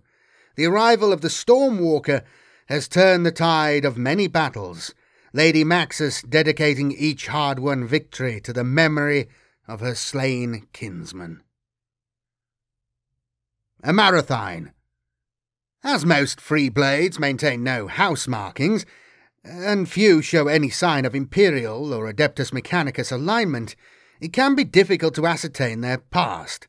The lone free blade known as Amarathine earned his name from the beleaguered Imperial defenders of Romaric 7. Most believe the name is a reference to the knight's distinctive purple-red hull, but others claim it honours an Imperial saint. Silent and purposeful, the knight never replies to hails, vox transmissions or other attempts to converse with him. However, during the Tiberius Wars, it was observed that the knight complied with the vox tactics of those he fought alongside, avoiding firing lines and vanquishing foes as per incoming requests. It led the defenders to believe that, though he did not speak, he was always listening. Only invitations to stay once the battle was won seemed to go unheeded. The Obsidian Knight. Little is known about the free blade that some call the Obsidian Knight. The first recorded sighting came during the Damocles Gulf Crusade over 200 years ago. Out of nowhere strode the dark behemoth, covered in fell symbols. He single-handedly halted a major Tau assault and appeared in dozens of battles. The knight disappeared by campaign's end, remembered only in legend. 2 centuries later, when the legendary Tau commander Shadowsun launched her invasion of Agrelin, the Obsidian Knight appeared once again. Whether or not it was the same knight is unknown, but he fought with the same zeal, annihilating entire cadres of the enemy. Upon Prefectia, the Obsidian Knight stormed into battle against the largest battlesuits and artillery walkers the Tau Empire could deploy, scoring one engine kill after another before he was finally brought low and driven into a vast geothermic pit. The Imperium recovered the Obsidian Knight's wreckage, believing his legend done. Yet later in that same campaign, the Free Blade mysteriously returned to the fight, as vehement as ever. Gerantius, the Green Knight. Known as the Forgotten or Green Knight, Gerantius resides at the centre of Sacred Mountain, a blessed peak that rises from the heart of Alaric Prime's largest island. There is rumoured to be a vault of archaeotech and lost lore there, over which he stands guard. Ancient and mysterious, Gerantius has defended the vault and his world since time immemorial. Whenever the planet is threatened, the Green Knight will rise from his slumber and march upon the enemies of Alaric Prime. Rumours abound about the enigmatic figure, but the truth is that none know who or what the Green Knight is, as no one has ever spoken with the noble that pilots it, if indeed there is anything inside to reply to their hails. All that is certain is that in times of need the Green Knight arises to drive back the enemies of Alaric Prime with Reaper chainsword and thermal cannon. Gerantius was pivotal to the victory over the orcs of the Red War, and with cult uprisings occurring across Alaric Prime in the wake of the Great Rift, the Green Knight marches to battle once more. Manifest Vengeance. Once this dogged Freeblade sets his mind to the hunt, no force in the galaxy can stop him. Manifest Vengeance has tracked foes across entire sectors of the galaxy, in order to land a killing blow with his chain cleaver. Auric Arachnus. Wielding blade and battle cannon, the knight known as Auric Arachnus fights against the Imperium's foes. With its distinctive bright yellow livery and contrasting stylized arachnid symbol, the bold freeblade is designed to draw attention and the enemy's fire. From whence the knight came there is no clue, nor does its pilot ever emerge. When the shadow of High Fleet Behemoth fell across the Ultima Segmentum, however, the legend of Auric Arachnus began. As Imperial armies rallied to repel the foe, the Knight Paladin was a tower of firepower, and when eventually overrun, its Reaper blade scythed down swarms of foes. As the Tyranids pressed in upon the Ultramarines, the chapter was forced back to its homeworld, and Auric Arachnus travelled with them. There the free blade earned great renown by slaying a dominatrix. The White Warden. Once, the noble Neru de Gallio was the ruler of House de Gallio. His knight, the White Warden, was a symbol of the power and influence of his extended family. All that was lost when the Red War descended upon his planet. As the most powerful knightly house on Alaric Prime, it fell to de Gallio to weather the brunt of the fighting, and of all the house's nobles, Neru alone survived the fierce fighting. In the wake of this Pyrrhic victory, the Lord of House de Gallio found himself made a scapegoat by lesser houses seeking political gains. After the mysterious disappearance of his consort, Neru turned Freeblade, taking the name of his knight and leaving Alaric Prime far behind. Since then, the White Warden has fought countless enemies of the Imperium, each time proving himself a superlative warrior and tactician. He has forged a strong bond with the courageous Space Marines of the Salamanders chapter, in whom de Gallio discovered a kindred desire to defend the common folk of the Emperor's realm. Since the opening of the Great Rift, the White Warden has risked his life repeatedly in defence of the Salamanders' homeworld of Nocturne. There are uncounted Freeblades at work within the Imperium. One of the most well-known is Canis Rex, or the Dog King, which doesn't have quite the same ring to it in Low Gothic, does it? Anyway, Sir Hector, Freeblade and pilot of the knight suit Canis Rex, as I say, Dog King, is a gruff old noble. Wise, courageous, and dutiful, he is a warrior of formidable mental strength as well of immense battlefield skill. He is the saviour of countless souls bound to slavery and the death of countless followers of chaos. The Iron Warriors' siege of the night world of Rendorian Alpha was long and brutal. The ruling House Cerberan fought fiercely against the traitors, yet for all their efforts they were defeated and the survivors taken into captivity. In his enslavement, Sir Hector prayed to the Emperor each day and tried desperately to maintain the morale of his comrades as they were tortured. Despite his efforts, soon he was the only noble yet to be broken by the Iron Warriors. There is no known true explanation for what happened next. Some argue the Emperor sent Sir Hector a miracle. Others say the bond between him and his knight was incredibly strong. Either way, Canis Rex broke free of its own chains and came to its pilot's rescue. From then on, Sir Hector, now a Freeblade as the last of his house, led the Rondorian resistance. He freed several of his household's living servants, helping them to escape, earning him the epitaph of Chain Breaker. Despite his successes, he knew his world was lost. Capturing a vessel, he and his remaining loyal followers escaped. Ever since, he has fought to slay the followers of chaos wherever he has found them, and liberate those they have enslaved. Alas, this is not all that can be said of knights, for the Imperium is beset by their dark mirror, the Chaos Knights. Chaos Knights tower over the battlefield, each a god of war wrought in iron. Piloted by nobles who have forsworn their allegiance to the Imperium, these bipedal engines of destruction are amongst the most fearsome creatures in the galaxy. The dread roar of tortured engines and warp-infused macro servos precedes the coming of the Chaos Knights. With vast strides, the gargantuan machines draw ever closer to their quarry, their trudging footfalls sending quakes through the shattered earth. Long shadows extend before them, shrouding their enemies in darkness, whilst suffocating plumes of plasmic exhaust pour down from maw-like vents in their carapace. Those marked for death by the knights are gripped by the inescapable truth that their doom approaches, and, as they open fire upon the towering machines, the last of their hope evaporates. Flickering ion shields absorb the incoming fire, energy blasts dissipating and artillery shells exploding harmlessly before they can strike their targets.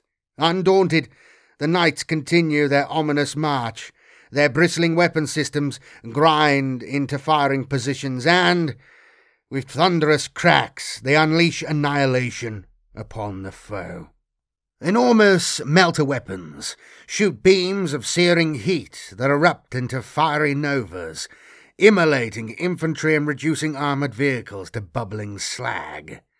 Monstrous battle cannons rain hails of explosive shells upon the foe, detonating with enough force to crack open a ferrocrete bunker. Rockets and missiles streak through the skies towards the most threatening opponents, annihilating these priority targets with punishing swiftness. Those enemies, not instantly obliterated by the opening barrage, are cut down by blinding bursts of laser weaponry or atomized by the Knights' plasma-fueled armaments. As the survivors desperately seek to hold the line, the Knights fire streams of solid shot that tear through flesh and armour, leaving only shredded corpses and a thick crimson mist where soldiers once rallied. Those who do not flee at the titanic machines approach are blasted apart at close range, immolated by jets of burning promethium, or simply ground to pulp beneath immense taloned feet. Looming over their enemies, the knights swing their colossal chainswords in reaping arcs. Jagged adamantine teeth saw through tank hulls with contemptuous ease and liquefy the hapless crews inside. Now the knights use a warp strike claw to pulverize their foes, crushing war machines to scrap with their obliterating grip, or using the energy-reaved fists like wrecking balls to batter aside all resistance. Each Chaos Knight is an unhallowed relic of humanity's ancient past. They are twisted reflections of the Imperial Knights, corrupted in form and spirit by fell sorceries, dark worship, and malefic re-engineering. The knight suits were first created using standard template constructs during the Dark Age of technology, and some have survived through the innumerable wars that have characterized the long millennia since. For generations uncounted, the colossal war machines have been piloted by nobles. These aristocratic warriors are possessed of enough physical, mental, and spiritual fortitude to survive the ritual of becoming, commune with the throne mechanicum at each war machine's heart, and thus bond with their knight suit. In the case of Chaos Knights, such rituals are tainted by warp entities, malefic sorceries, and the perversions of the nobles themselves. At first, the knight may appear unchanged, but in its core, the irrevocable process of rot has already begun. Over years, or even centuries, chaos energies seep into the war engine, torturing its machine spirit and mutating its mechanical form. Where once the suit and its pilot were a gleaming beacon of imperial honour, the Chaos Knight and its fallen noble now comprise a symbiotic beast of unfettered wrath and base hatred. A single Chaos Knight has as much resilience and firepower as a small army. Those that have turned upon or even butchered the rest of their knightly households are termed Dreadblades by the Ordo Hereticus. They typically operate as lone wolves and mercenaries, lending their immense might to heretical warlords in exchange for relics, arcane knowledge, or fief planets upon which they can enact their cruelties. Dreadblades are often followed into battle by hordes of warriors, Chaos Space Marines who revere the Knight's destructive potential, and throngs of cultists who worship the machines as manifestations of the Dark God's will. How low have these Space Marines fallen to worship a mortal like this? At other times, mortal Dreadblades will gather together, focusing their disparate fury towards a single purpose. Even more terrifying than the individualistic Dreadblades are the Night Houses that have fallen in their entirety to chaos. Those that have sided with traitor Titan legions and the Dark Mechanicum are known as Infernal Houses and use techno-sorcery and demonic entities to bolster the capabilities of their night suits. Other knightly courts, known as Iconoclast Houses, have more varied heretical allegiances. Some have renounced their allegiance to the Imperium in order to maintain oaths of fealty to heretic Astartes legions or the Dark Gods themselves, whereas others have done so to carve out their own dread empires. To maintain the integrity of their Chaos Knight suits through countless brutal wars, fallen nobles rely on artisans known as idolaters. Like those whom they serve, idolaters are an apparent offshoot of peoples loyal to the Imperium, where the sacristan orders are trained by the Adeptus Mechanicus, inducted into the holy mysteries of the Omnissiah so that they might minister to the knights of the noble houses. Idolaters learn their craft within the screaming soul forges of the Dark Mechanicum. Through diabolical rituals, they entreat the entities that dwell within the warp, sacrificing living victims and mighty machines on great cog-shaped altars. Using such practices, they glean knowledge of how Chaos Knights function, and more importantly, they learn how to desecrate the ostensibly incorruptible technologies of the Throne's Mechanicum. Often, there will be multiple cabals of idolaters dwelling on each Chaos Knight world, each with the ability to repair battle damage sustained by the mechanical suits. The power of these cabals waxes and wanes with the services they can provide to the fallen household. Some know the secrets to perform mecha-inductive rituals that would vastly augment a prominent knight's power. Others may be able to subjugate their liege nobles' rivals through the installation of psychic yokes and spiritual shackles. Then there are those idolaters who have learned the sorcerous ways of the warp and can provide glimpses of the future, so that a despotic Chaos Knight can better direct their next campaign of terror. Competition between cabals is encouraged by the nobility, and war is common between opposing groups of idolaters. Should a cabal fall out of favour with the nobles they serve, their flayed corpses may be used to decorate the fallen household's night suits. However, such actions are not taken lightly. To incur the ire of the idolaters is to invite a nightmarish demise. Many a fallen noble who has slaughtered an idolater has subsequently been devoured by their own night suit, or has had their soul ripped to pieces by warp surge within their throne mechanicum. The most cunning nobles ensure that the idolaters in their service have some other target upon whom such malice is likely to fall.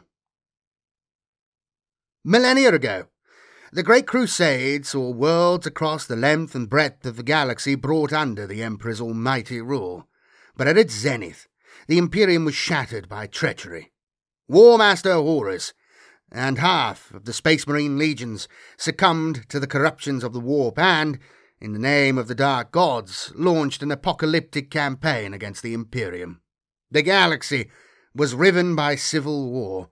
The Legionis Astartes slaughtered their erstwhile allies, worlds were incinerated by teeming armies of heretics, and the light of hope, carried forth by the Emperor, was replaced by bitter darkness. It was during this time that the first knights fell to chaos. Many amongst the Imperium had thought it impossible for the noble houses to be corrupted. The Throne's Mechanicum to which they were bonded altered the noble psyches and synaptic makeups, conditioning them against harbouring thoughts of betrayal or sedition. Indeed, the majority of the Night Worlds fought aggressively to stem the tide of heresy, putting down any rebellious elements within their own societies before joining in the wider battle alongside the loyalist Space Marine legions. Due to their sheer power and unflagging loyalty, The knights were crucial to the Imperial war effort on countless bloody battlefields. Yet it was this same loyalty that led some to side with the arch-enemy. Innumerable Mechanicum Forge Worlds sided with Horus, as did many of the knight houses that had sworn undying fealty to the tech priests of those worlds.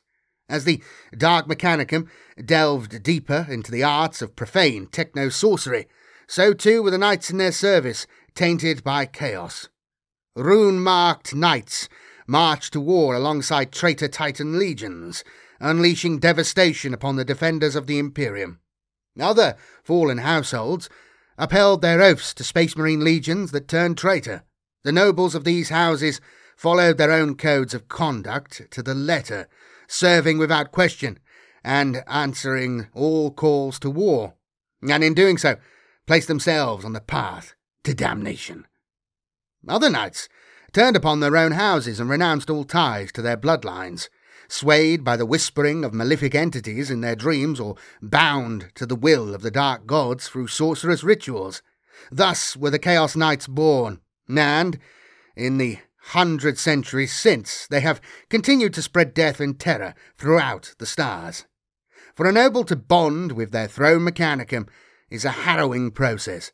Only the most worthy individuals, women and men, possessed of formidable physical, mental, and spiritual strength, are able to survive the ritual of becoming. Those who do are forever changed. In the fastness of each noble house there is a sacred room known as the Chamber of Echoes. Within the Chamber of Echoes, the would-be pilot is wired into a throne mechanicum and left in isolation so that their worth may be judged. Residing inside the throne mechanicum are the geist-like echoes of each of its former occupants. Every one of these electro-spirits was once a noble, and it is they who assess the new supplicant's worth. Coursing through the neural sockets directly into the noble's mind, they are able to pry open the supplicant's innermost thoughts and closely guarded secrets. The ritual lasts long and terrible hours, and those nobles who are found wanting are utterly consumed by the process. Those who are deemed worthy are bonded eternally with the throne mechanicum, and with their forebears who dwell inside it. The ritual of becoming is not only the means by which a noble becomes a pilot, it is a necessary defence against corruption.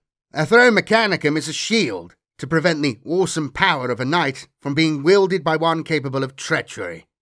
From the moment they become, a pilot's thoughts are influenced by their throne, even when they do not sit in it. Notions of fealty, obligation, and hierarchy are emblazoned at the forefront of the pilot's mind, as is a deep and undivided respect for the noble's ancestors and their household traditions. Such conditioning should make treachery impossible, but the will of the dark gods is strong, and their corruption truly insidious. Knights have continued to fall to chaos in the millennia since the Horus heresy. Surviving knights, returning battered from long crusades, have brought more than tales of heroism back with them. Decades of slaughter against enemies steeped in the stuff of the warp can erode the resolve of even the most stoic noble. The corruption of chaos working its way into their mind through the connection of the throne mechanicum. Night worlds, lying on the edges of raging empiric storms, have been inexorably transformed by the outflow of raw warp energy. On more than one occasion, such a planet has been enveloped entirely by a nightmarish tempest, only to later re-emerge, its population devoured by demons and its war engines hideously transfigured. Other knights have slowly succumbed to corruption over the long campaigns they have fought on the side of the Imperium. After butchering endless tides of frenzied heretics for centuries without rest, the pursuit of carnage can become synonymous with duty. This is especially true for those knights fighting in isolation from their household kin, or in war zones where reality is distorted by the dread influence of the warp. Caked in the blood of 1,000 conflicts and faced with horror in every direction, the mechanized warriors lose the ability to differentiate between ally and enemy. Even the spectral gestalt of their throne mechanicum becomes blinded by the need to kill, not caring who or what is the focus of the knight's destructive fury. Several knights thought lost in battle have later been discovered to have fallen, and to have continued their slaughters unabated. As the night houses became ever more corrupted, so too were their worlds transformed into horrific mockeries of their former glory. Where once the denizens of these planets had looked to their nobles for leadership and protection, now they were reduced to a terror-filled existence. The populations of entire cities were hunted for sport by their knightly overlords. Fallen nobles supplied tithes of living humans to their heretical lieges to be used in sadistic rituals, or in the forging of demonic pacts. Where once the would-be knights pilot proved their worth in solemn duels, they now engaged in competitive slaughters of their own subjects. Depraved cultures took root in every echelon of society on these Chaos Knight worlds. Teeming cults worshipped the dark gods openly. Fallen nobles competed to raise the greatest thanes to the ruinous powers. The landscapes became pocked with charnel pits that overflowed with the corpses of defeated enemies. These planets that had been bastions of order throughout the age of strife metamorphosed into deep wells of anarchy from which the taint of chaos seeped into reality. Iconoclast houses. Iconoclast houses are defined by the malice and madness that led to their corruption. In place of honour, they pursue only conquest, destroying whatever enemies stand before them to expand their tyrannical domains. Many have long histories of depravity that stretch back for thousands of years, though new iconoclast houses can be formed wherever the taint of the warp takes hold. The pilots of the first iconoclast households had already become before the Horus heresy. The enormity of the Imperium's fracturing had devastating effects on those knights' households whose allegiances lay with the traitors. As the heretical wars spread across the galaxy, the ghosts within hundreds of thrones mechanicum howled in anguish. Their imprinted spirits were tortured by the impossibility of upholding their honour and maintaining their loyalty in the face of their traitor master's deeds of betrayal. The neural outcry was such that some nobles were driven insane by it, while others suffered gruesome cranial hemorrhages. Others still continued blindly into damnation, claimed by that most insidious trap of believing honestly that those to whom they had sworn their oaths fought for a just cause. The vast majority of turncoat nobles were subjected to immense torments.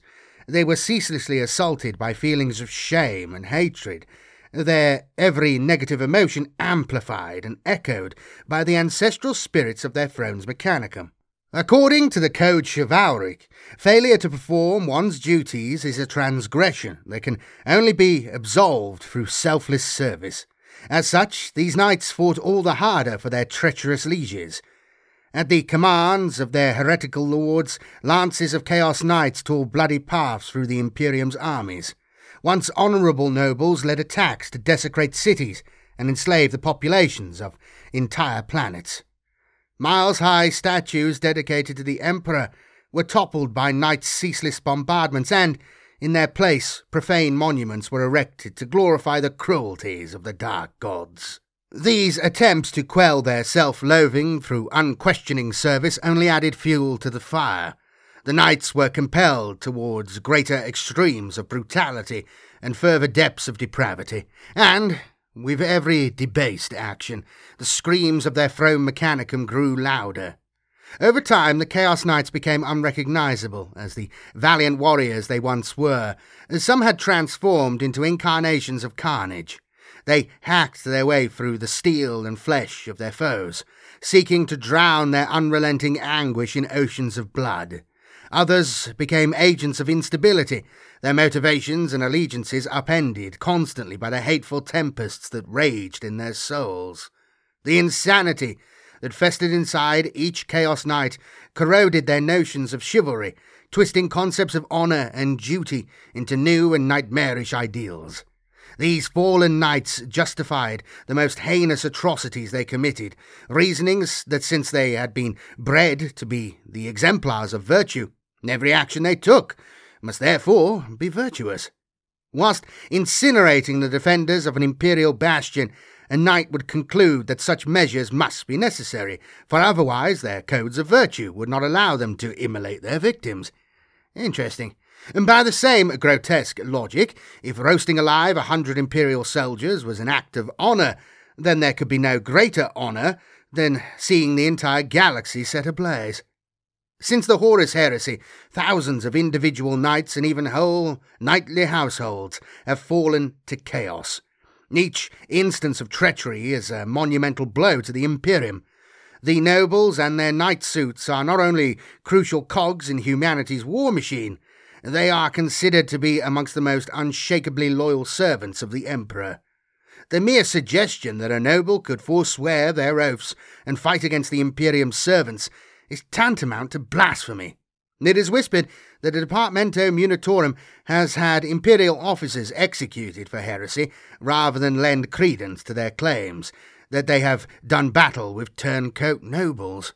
Yet the terrifying reality is that Chaos Knights bent on anarchy and slaughter march upon the Emperor's realm in ever greater numbers.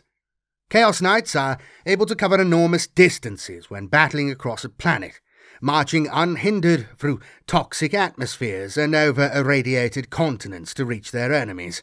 When their wars stretch beyond a single world, many of their kind use corrupted explorator craft and mass conveyance barges to transport themselves to the front lines.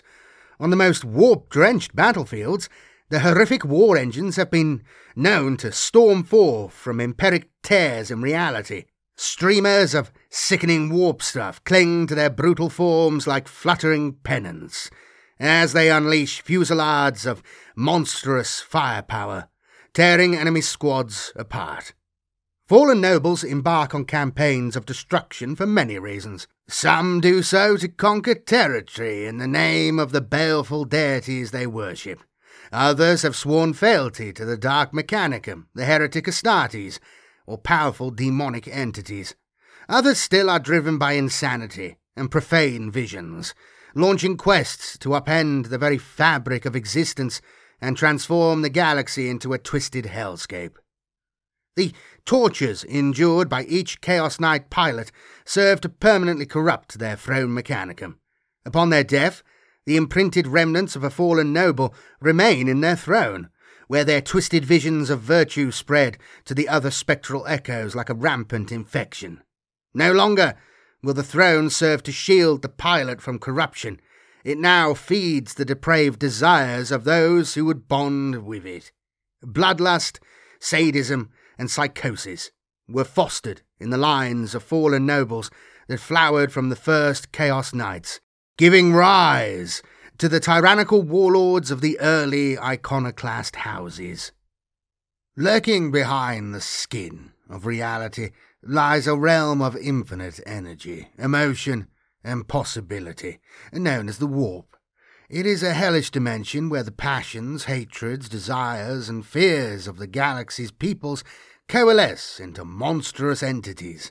These are the four Chaos Gods: Khorne, the Blood God, patron of warriors and murderers, font of infinite rage; Tzeentch, the changer of the ways, master of fate, sorcery, and mutation; Nurgle, the plague lord, the bloated and ebullient deity of disease; Slaanesh, the dark prince, the ultimate expression of hedonism, vanity, and obsession.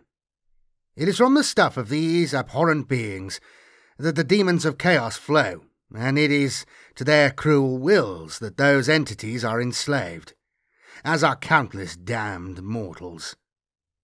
Lurking beyond the veil, the Chaos Gods war ceaselessly with one another and with the denizens of real space, their demonic foot soldiers surging through wherever a warp storm or empiric breach forms. Many fallen nobles have been seduced by the poisoned promises of the Chaos Gods, just as the traitor legions were before them. In some cases, entire iconoclast or infernal houses devote themselves to a single deity. They daub that god's sigil upon their knight suits, raise profane temples and idols to their chosen patron, and dedicate the souls of those they slaughter to their masters in the warp. Others are pantheistic in their worship, with individual fallen nobles choosing different patron gods to the remainder of the household, or offering dark prayers to whichever deity they believe will aid them in any given moment. The Chaos Gods are vast entities whose gaze spans all of time and space, and to catch their fleeting regard for even an instant requires deeds so ghastly that they will stain their perpetrator's soul forevermore. Yet, for those damned few who earn the gods' blessings, the rewards can be great. Gifts of earthly power are granted to those who sell their eternal soul to the Chaos Gods, from flourishing psychic abilities to boons of physical might or unholy fortitude. At times, even the sudden conjuration of demonic armies to fight alongside the chosen noble. The Infernal Houses. Through close ties with the Dark Mechanicum, the Infernal Houses find ever more twisted ways to warp their weapons and machinery. In brutal campaigns, they strip worlds of their material resources and enslave entire populations, funneling their plunder into nightmarish rituals to infuse their knight suits with the power of chaos. Not all knights fell to chaos in the same manner as those of the iconoclast houses. Those whose pilots had sworn allegiance to the heretics of the Dark Mechanicum were the subjects of countless dread rituals, each designed to corrupt the supposedly incorruptible technologies of the Throne Mechanicum. The true knowledge of how the thrones functioned was beyond the ken of even the most ancient magi, but the colossal military potential of the knights spurred them to conduct ever more depraved experiments. The traitor magi of the Dark Mechanicum emerged millennia ago from a schism among the tech priests. Amongst the myriad organizations that made up the Great Crusade, it was the Mechanicum of Mars that was most successful in securing oaths of fealty from the knight houses.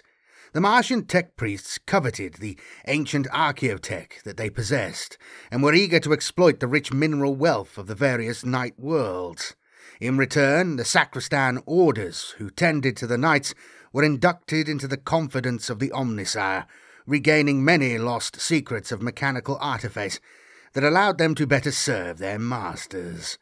From the ashes of the Horus heresy, loyalist tech priests emerged as the Adeptus Mechanicus. The heretics of the Dark Mechanicum, however, fell deeper into unholy techno-sorcery, taking the houses that had sided with them down a dark path indeed. On hellish forge worlds, the Dark Magi created their own grim simulacra of the Chamber of Echoes. Into these screaming oubliettes they dragged the Throne's Mechanicum from captured knight suits, often with the broken and bloodied pilot still attached.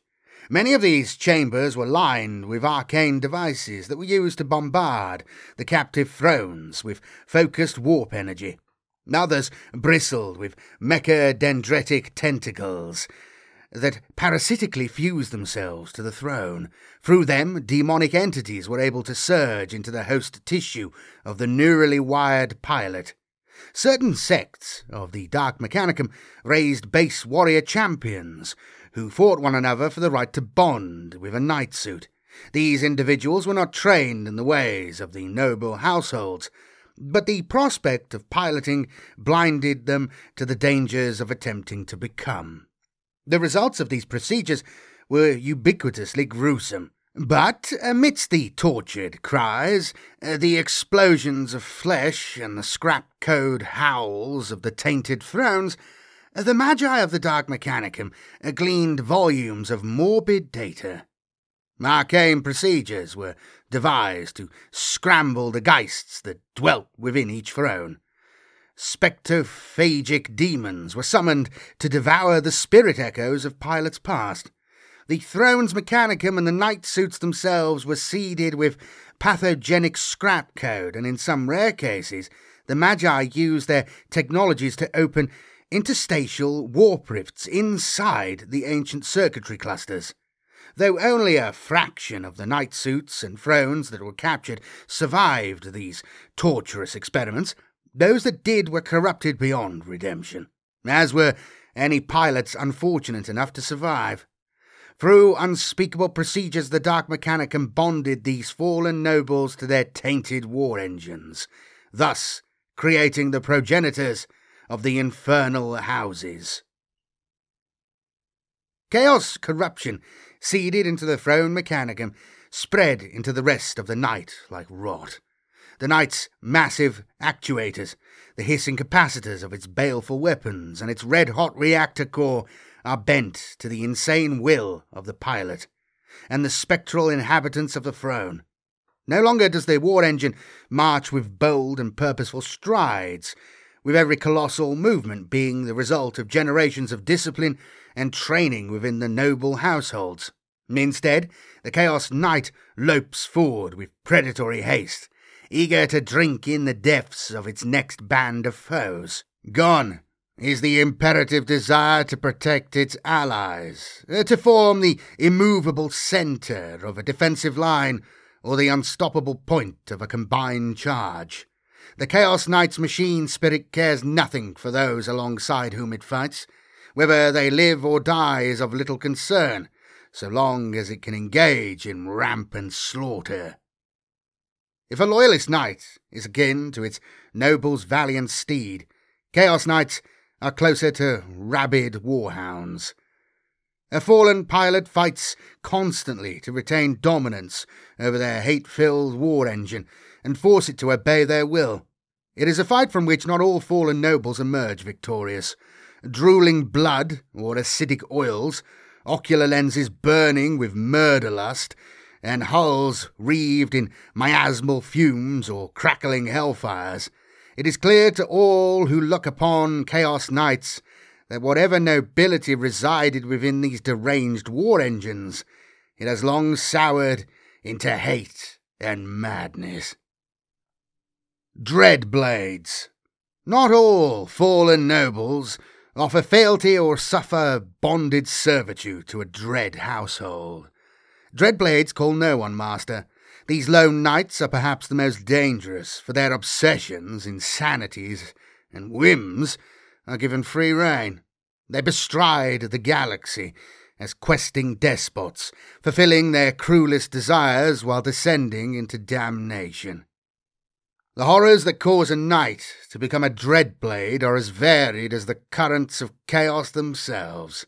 Some fallen nobles are led onto this path of damnation through illusion and trickery.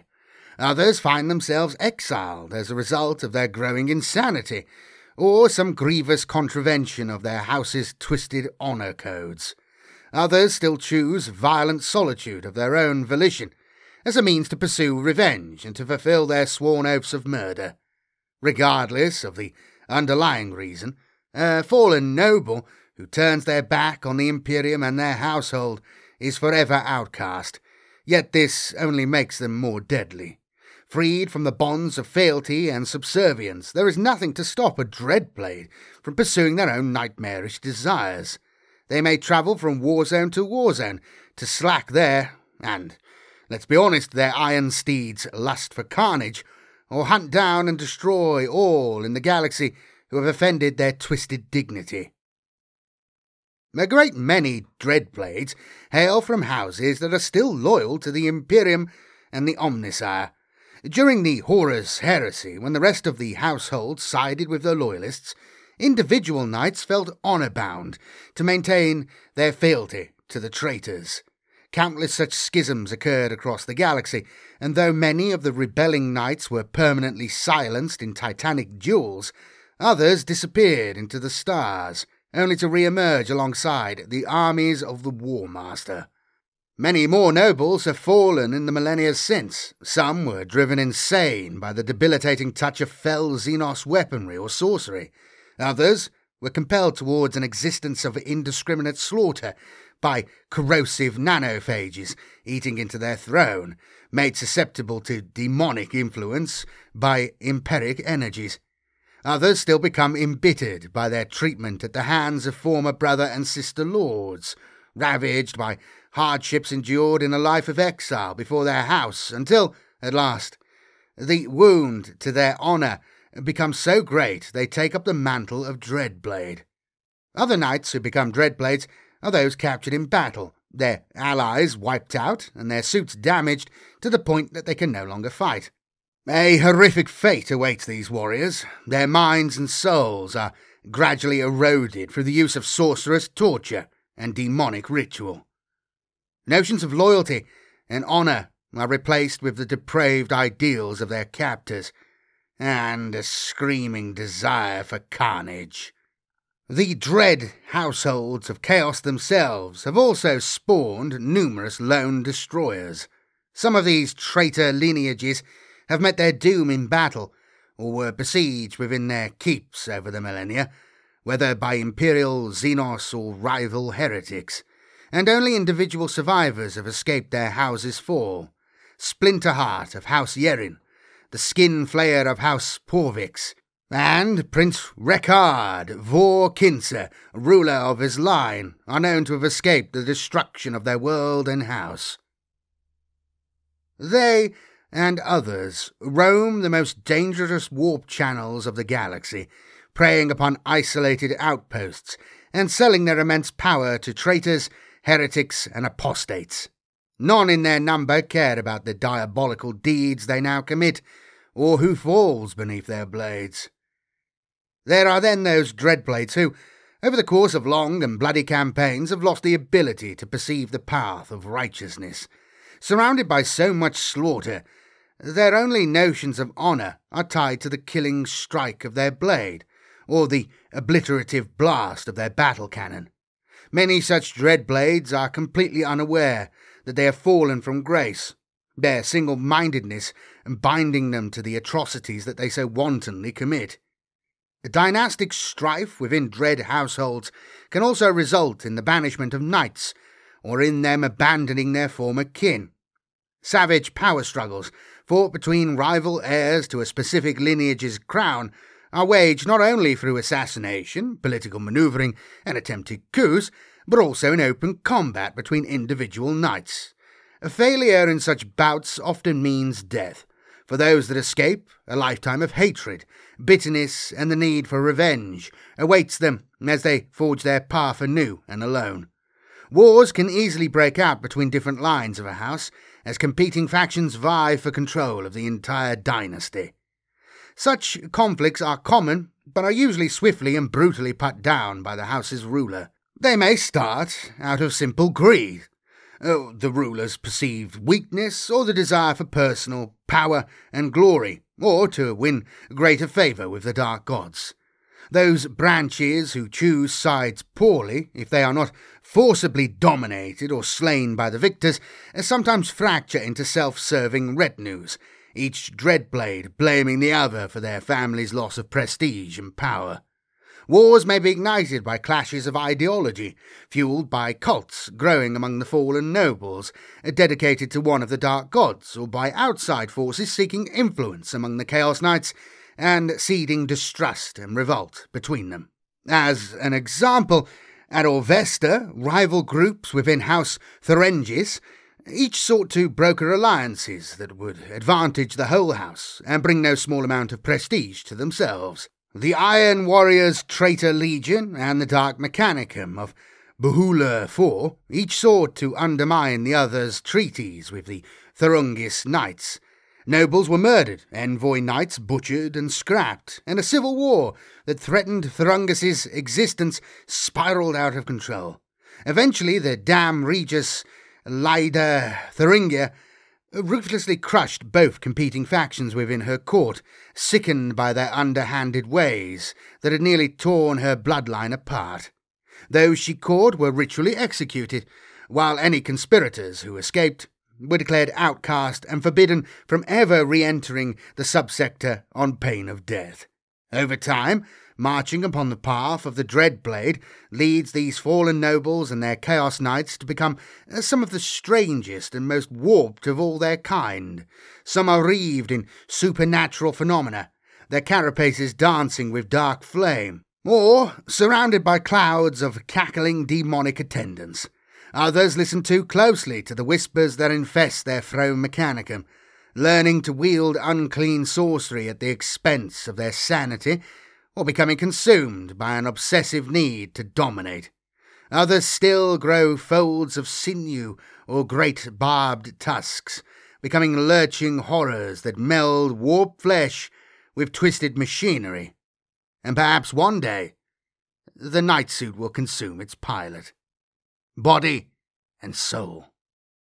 The following are some of the most well-known and most cursed knightly houses of chaos. House Lucaris. Strike first, strike often. Of all the iconoclast houses, there are none bolder nor more tenacious than House Lucaris. They have waged multiple barbaric campaigns against the Imperium, butchering those who fought in the Emperor's name in all corners of the galaxy. Over the course of 10,000 years, they have reaped a toll of carnage too high for any single scriptorium to record. In their devastating assaults, the knights of House Lucaris often strike on multiple fronts simultaneously, overwhelming even dug-in enemies with their speed and ferocity. In their wake, they leave maimed survivors to spread the fearsome tale of their coming as the knights themselves drive the attack forward. They have been called the House of Serpents, the Fanged Knights, and many other names, but are always synonymous with terror. Millennia ago, during the Great Crusade, dark histories tell that the Lunar Wolves arrived at the tempest-wreathed world of Morda Prime, where they found the knights of House Lucaris. The nobles of the household immediately swore allegiance to Horus, for in the War Master they saw manifested their own tenets of virtue through strength and mercy through dominance. They answered his calls to battle without question, employing thunderous assaults to crush all who dared oppose their liege's will. Even when Horus turned to chaos, the knights of Morda Prime held true to their vows of service. When the War Master was slain, House Lucaris swore an oath of undying enmity against the Emperor. They never pledged allegiance to the growing Black Legion, which emerged from those sons of Horus the knights saw as having abandoned their fallen Primarch. In the millennia since, House Lucaris have waged apocalyptic wars against both the Imperium and the heretic Astartes. House Lucaris comprises many factions led by the complex web of its noble lines, each straining to grow stronger than the others in power plays and supremacist schemes. Intrigues within the house's vying nobility help to foster and support cadet branches, whose hereditary members operate with cult-like secrecy. They ostensibly follow the code of unilateral supremacy for Lucaris, while secretly following their own ambitions. The fallen nobles, known as the Scions of Concordat, perpetuate a mythic history of Horus and view the War Master's legion and those of his brothers as traitors to his noble rule. Thus they actively seek out to crush warbands and strongholds of the heretic Astartes. The Black March, meanwhile, take deep satisfaction in visiting upon Imperial worlds horrific devastation, and in vengeance for what they see as acts of aggression by the Emperor. They claim to keep meticulous records of every deed of betrayal by the Imperium against their house, though none outside their ranks have seen them, and many of their own see justifications of their atrocities as unnecessary fabrications. While various competing rivalries simmer beneath the surface, open betrayal against House Lucaris is punished with swift and brutal vengeance. On the deaf world of Frigginswald, the Freeblade Knight Unflinching Steel aided the defenders of the planet's towering fortress, Gragan Keep. Once a sworn companion of House Lucaris, the noble piloting Unflinching Steel had abandoned them when they first turned traitor. A trio of Knights Rampager tore down the walls of Gragan Keep, allowing many other hate-filled war machines to pour through the breach. Unflinching Steel was crippled and dismembered by those of its former house, but was not destroyed. The battered and mutilated chassis and the severely wounded fallen noble inside were taken back to Morda Prime to face judgment. It is said that through the strange science of House Lucaris's idolaters, the knight and noble's agonizing penalty for treachery has so far lasted nigh on 10 millennia. In more recent centuries, there have been accounts of House Lucaris marching alongside the Black Legion once more. At Rortus, lances of Chaos Knights bearing the house's serpentine heraldry tore through the defending Vestroyan armoured regiments with contemptuous ease, while Black Legionnaires penetrated the immortal city's innermost defences. Only the fallen nobles of Morda Prime and Abaddon himself know if this newfound alliance constitutes a reforging of their bonds of old. What seems clear to other houses of Chaos Knights is that House Lucaris's power was swelled under this apparent pact, and that the Fanged Knight's terrifying reputation is now more widespread and infamous than ever before. House Herpetrax, we bow to none. House Herpetrax is an oddity amongst knight houses, in that its nobles never swore allegiance to the Imperium. They serve no master beyond their own keep, and instead prey upon any world within reach and any fleet that dares stray too near their homeworld. House Herpetrax's homeworld of Jadathra was not discovered by the explorator fleets during the Great Crusade. The first record of Imperial contact dates to late M36, when the rogue trader Charis Drake was exploring a vast tract of space that had previously been isolated by warp vortexes. When envoys from Terra followed in Drake's footsteps, they were met with unequivocal and violent opposition by the Knights of Herpetrax. The nobles scoffed at the prospect of aligning themselves to the Imperium. Envoys sent to Jadathra were executed and flayed, and it was upon the raw skins that the nobles penned their scathing refusals. It was from these grim missives that the Imperial agents were able to glean a portion of House Herpetrax's history. The Jadathrans wrote that during the horrors of Old Night and the long millennia before, they had been approached many times by individuals claiming to be the Emperor of mankind. None of these previous claimants had shown equal mettle to the royal lines of Jadathra, and House Herpetrax were even less inclined to pledge themselves to one who sat as a corpse upon his throne. Heresy! They decried all claims of the Emperor's sovereignty over humanity, and, in no uncertain terms, proclaimed that they would exterminate any who did not bow at their feet. The knightly household was immediately declared iconoclast, and a world-spanning siege was launched against Jadathra. Orbital bombardments were initiated against their keeps and castles, followed by ground-based assaults by Astra Militarum armoured and infantry regiments. But the Herpetrax knights proved dauntless. Fate also conspired to aid the nobles in defending their planet. Strange mutations quickly spread through the invading armies, and warp vortexes closed in once more around the system. The final communique received by Imperial forces from Jadathra before the planet was again made unreachable was sent by Charis Drake, as she attempted to escape the war zone. In this, she hinted at the vile history she had uncovered on the planet. There was evidence that the nobles had practiced profane rituals and heretical sorceries for millennia.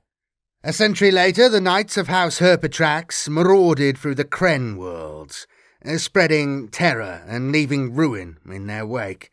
Stretching more than 100 light-years, the Kren worlds were a network of planetary systems, serving as a vital manufactorum hub in the galactic south of the Ultima Segmentum. Despite concerted defence efforts by the Astra Militarum and Adeptus Mechanicus, the Herpetrax advance progressed with staggering speed. The denizens of worlds conquered by the iconoclast house were enslaved and put to work, excavating the foundations beneath the towering hive cities in which they lived. billions died in the process, buried in catastrophic cave-ins or collapsing from starvation and exhaustion. On several planets, the fallen noble overlords uncovered what they were searching for. The forgotten remains of ancient Long March ships were prized from the Earth, remnants of failed human colonies from the dark age of technology. Whatever was unearthed, from dangerous archaeotech to apocalyptic weapons, was taken back to Jadratha, while the slave populations were exterminated by orbital bombardment. Over the course of a generation, the belt of Imperial Manufactorum worlds was transformed into a ruined and lifeless stretch known as the Krenskar. House Khyma. Through flame lies the path to victory. For 10,000 years, the Knights of House Khyma have fought ferociously for the glory of the Imperium. The cracked and burning surface of their world, Sotir's Wake, was dotted with monolithic statues of the Emperor, towards which faithful serf classes of the planet prayed for hours every day. All that would change with the emergence of the Great Rift. Many times over the millennia had the nobles of Sotir's Wake answered the summons to join gathering Imperial crusades, and when desperate pleas for aid came from nearby systems, the Knights of Khyma marched with burning wrath against the enemies of mankind. Yet when the Cicatrix Maledictum tore across the stars, the Knights of House Khyma were amongst the nightmarish hosts who burst from the Great Rift to prey upon the worlds of the Imperium. Many of these once valiant engines were hideously twisted, the corruption that had evidently taken hold of them expressed in their grotesque forms and rampant cruelty. In an edict that caused great anguish to those they had once served, the Knights of House Khyma were declared iconoclast, and Sotir's Wake, now shrouded within the Imperium Nihilus, was marked for purgation. When the Indomitus Crusade reached Sotir's Wake, Adeptus Astartes strike forces of the Ultramarines and White Scars chapter were tasked with launching an execution assault against the planet, backed up by massed Astra Militarum regiments. But the warriors of House Khyma offered no resistance to the Imperial attack. The nobility, seemingly untouched by chaos taint, from what the Space Marines' initial scans and the divinations of their librarians could tell, could not fathom that they had been deemed traitors, sending out strident messages that protested the invasion and claiming they would not raise their weapons against those to whom they had sworn loyalty. Instead, the entire household withdrew from the planet to save their house. They marched their knights onto vast fleets of mass conveyance barges and fled from judgment by disappearing into the roiling tumult of the Great Rift. Where the timeless tides of the Imperium took them, what horrors they encountered, or how long the Great Rift tormented them, none but they can ever tell. What is known to the Imperium is that lances of Khyma knights continue to burst into reality along the length of the Cicatrix Maledictum. Where they appear, their wrath is quickly turned upon the defenders of the Imperium.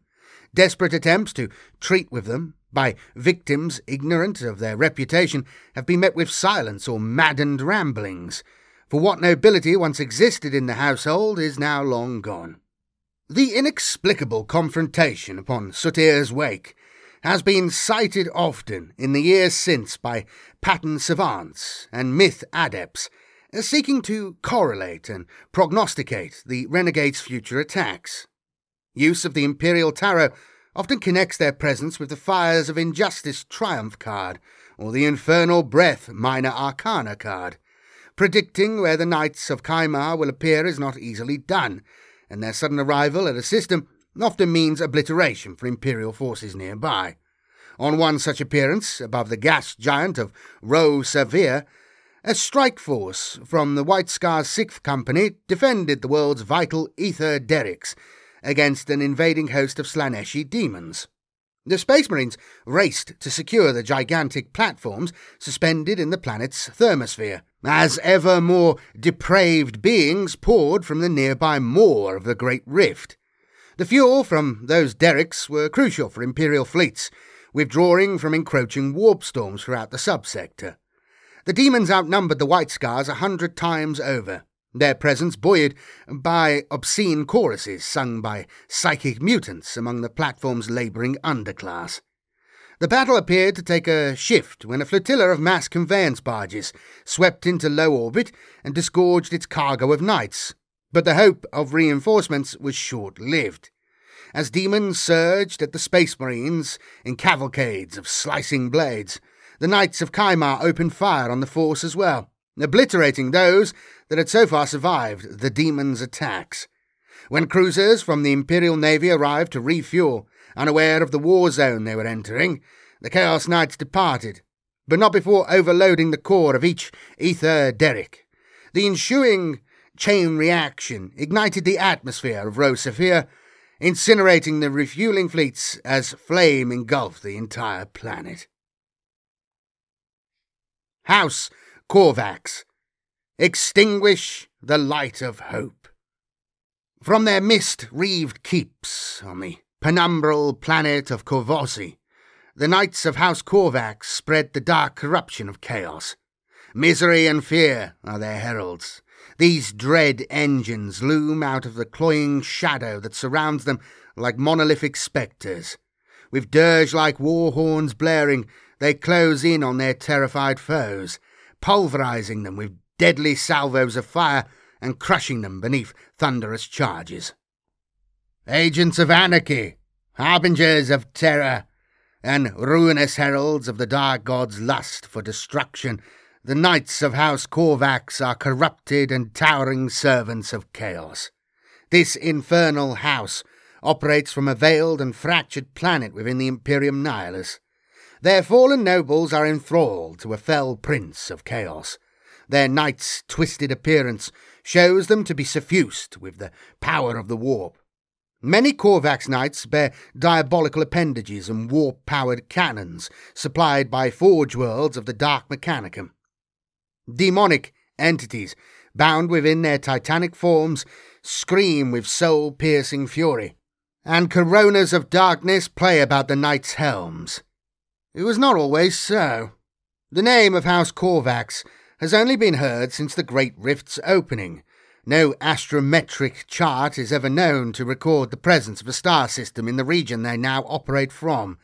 The truth is that Korvosi is a stolen world, and was once Colossi, the home of the loyal House Raven. While the princeps of House Raven, and most of his warriors, were embroiled in the war for the Caradon subsector, the demon prince Be'lakor whispered into the minds of Colossi sacristans. Be'lakor manipulated the artisans into tainting the throne's mechanicum of those knights left to guard Colossi. When his demon hosts attacked the planet's keep inviolate, a full third of the defending knights turned on their fellows in Be'lakor's name. Before reinforcements could reach Colossi, Be'lakor completed his audacious theft. He spirited the entire planet away into the Imperium Nihilus, and employed his dark powers to reshape the world into a form more pleasing to him. Be'lakor did the same with the knightly house he had stolen, allowing the Dark Mechanicum to get their talons upon what had once been a house loyal to the Adeptus Mechanicus. They corrupted stockpiles of knight suits, as well as those aspirants who had not yet become, tainting their flesh and souls. Now House Korvax is a dark mockery of House Raven, and Be'lakor's sneering insult to the nobility of that great line. Warriors in service to Be'lakor, Militarum Tratoris regiments and Heretic Astartes warbands congregate around Korvesi.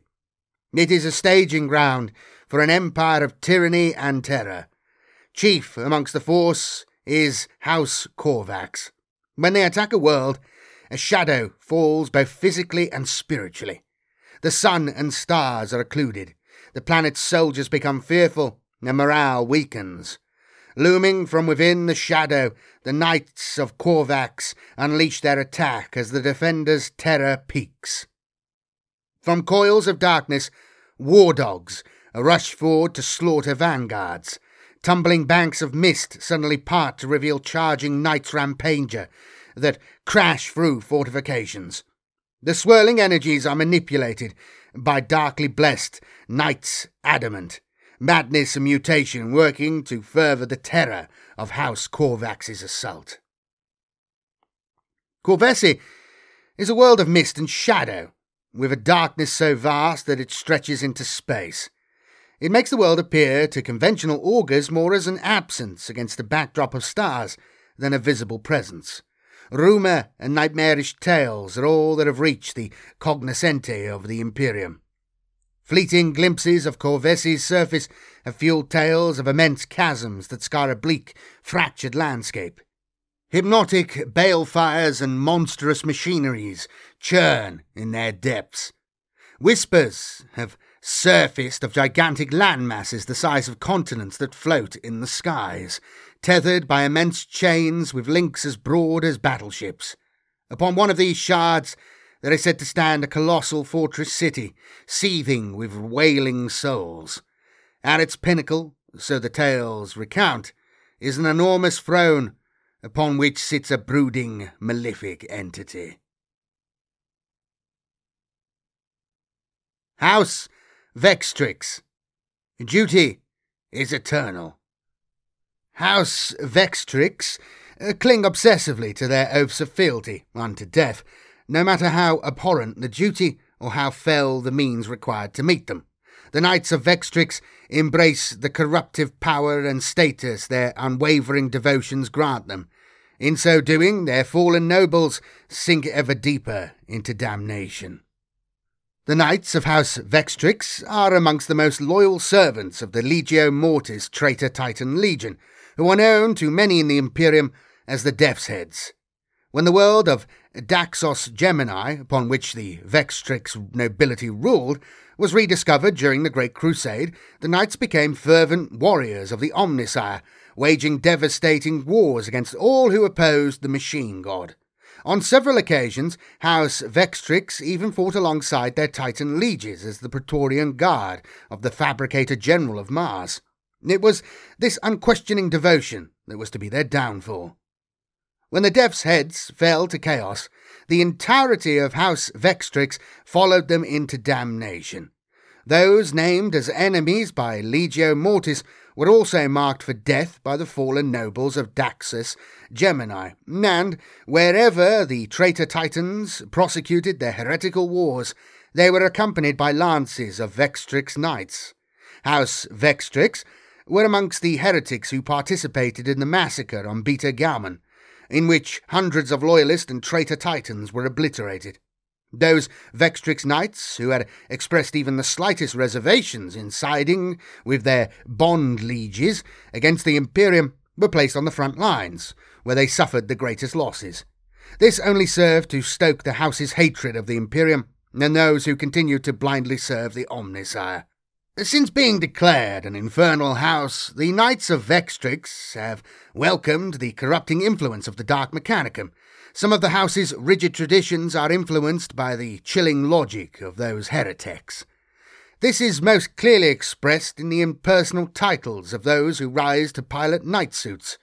House Vextrix comprises many separate branches of nobility, linked by blood and shifting levels of subservience. Nobles are typically known only by the name of their lineage and a number identifying their successive rank. The influence of the Dark Mechanicum runs deeper than titles, however. The more warped a knight becomes, the higher their status. Cabals of idolaters, enthralled to Vextrix's nobility, toil in censer-hung forges and arcane weapon shops. They are eager to outdo each other by crafting warp-infused armaments, engine cores powered by warp entities, and mechano-sorcerous rune cogitators, all to win greater patronage. Dread campaigns are frequently launched to uncover repositories of knowledge that have remained hidden since the dark age of technology, and to acquire Xenos machinery that the tech priests of the Imperium would consider heretical. Nor are the tech priests themselves safe. Rumours of hoarded archaeotech by radical Forge Worlds have drawn the gaze of House Vextrix. The onslaught that follows sees these forge worlds reduced to desecrated shells, their technocratic clergy blasted into bloody scrap. In millennia past, the Zitras were bondsmen of the Drixian line, at the beck and call of the more powerful noble family, though both branches of the wider House Vextrix. When Legio Mortis fell to Chaos, however, the Drixians were among the few to renounce their oaths to the Titan Legion, proclaiming that their first duty was to the Omnissiah. The Zitrian line repaid this lack of loyalty by turning upon their bond lieges.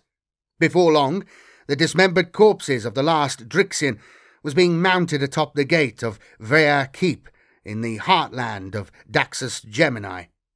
Over the centuries, the knight suits of the Drixian nobles were bent to the will of the Zitris. Of these, Drixia's Maw proved to be the most stubborn, yet through unending tortures, even it succumbed to the corruptions of Chaos. Its current pilot is the 405th of her line. Though she has been bonded to the Night Rampager for under a decade, she has already made a name for herself as a fearsome combatant, cunning tactician, and loyal servant of Legio Mortis. House Cormentis. The Honorless are our prey. The Knights of House Cormentis are denounced as twice damned in the eyes of those Imperial nobles who have survived their attacks. Traitors to the Imperium and symbiotes of demonic powers, Knights of House Cormentis are deemed doubly dangerous. These Chaos Knights are hunters of beasts and monstrosities beyond compare, as adept at pursuing warp spawn as they are at hunting the lapdogs of the Imperium. House Cormentis was established on the desert planet of Metarach, and developed a culture in which the predatory creatures that stalked its mountainous dunes were revered as hunting companions. Nobles trained for their becoming by setting out into the sandy wastes without food, water, or weapons in pursuit of great beasts. Only after subduing and mastering one of these creatures would they return to the safety of their keeps. The nobles believed these animals served as eternal guides, and so the nature of the beast an aspirant captured determined the nature of the knight suit to which they would be bonded. When Matarach was discovered by the Imperium during the Great Crusade, its indigenous fauna were quickly wiped out. Vast mechanicum strip mines were constructed to extract the mineral wealth that lay beneath the sands, while towering processing hives belched toxins into the atmosphere, rendering the surface of the world inimical to all but the hardiest life forms. Protests from House Cormentis at the extermination of creatures so central to their culture were artfully acknowledged amid promises of great boons in the form of technology, unity, and power. Cormentis Knights eventually pledged themselves to the Omnissiah and fought boldly for the Imperium throughout the Horus Heresy. No one knows for sure if the bitterness and resentment undoubtedly seeded during those times ultimately led to the House's fall, though it seems likely to some among the Ordo Hereticus to have contributed to it. It was not until M33, when Metarach was engulfed by a demonic incursion, that House Cormentis turned to chaos. No imperial record exists of the nightmares that befell the world, but Cormentis Knights now fought for the Dark Mechanicum. With lances that can spread across an entire continent, they close in around their enemy's position, encircling their prey and cutting off all routes of escape. Packs of war dogs surge forward as beaters, flushing out infiltrating vanguard forces, harrying infantry formations and disrupting the cohesion of war engine squadrons with swift strikes and rapid feints.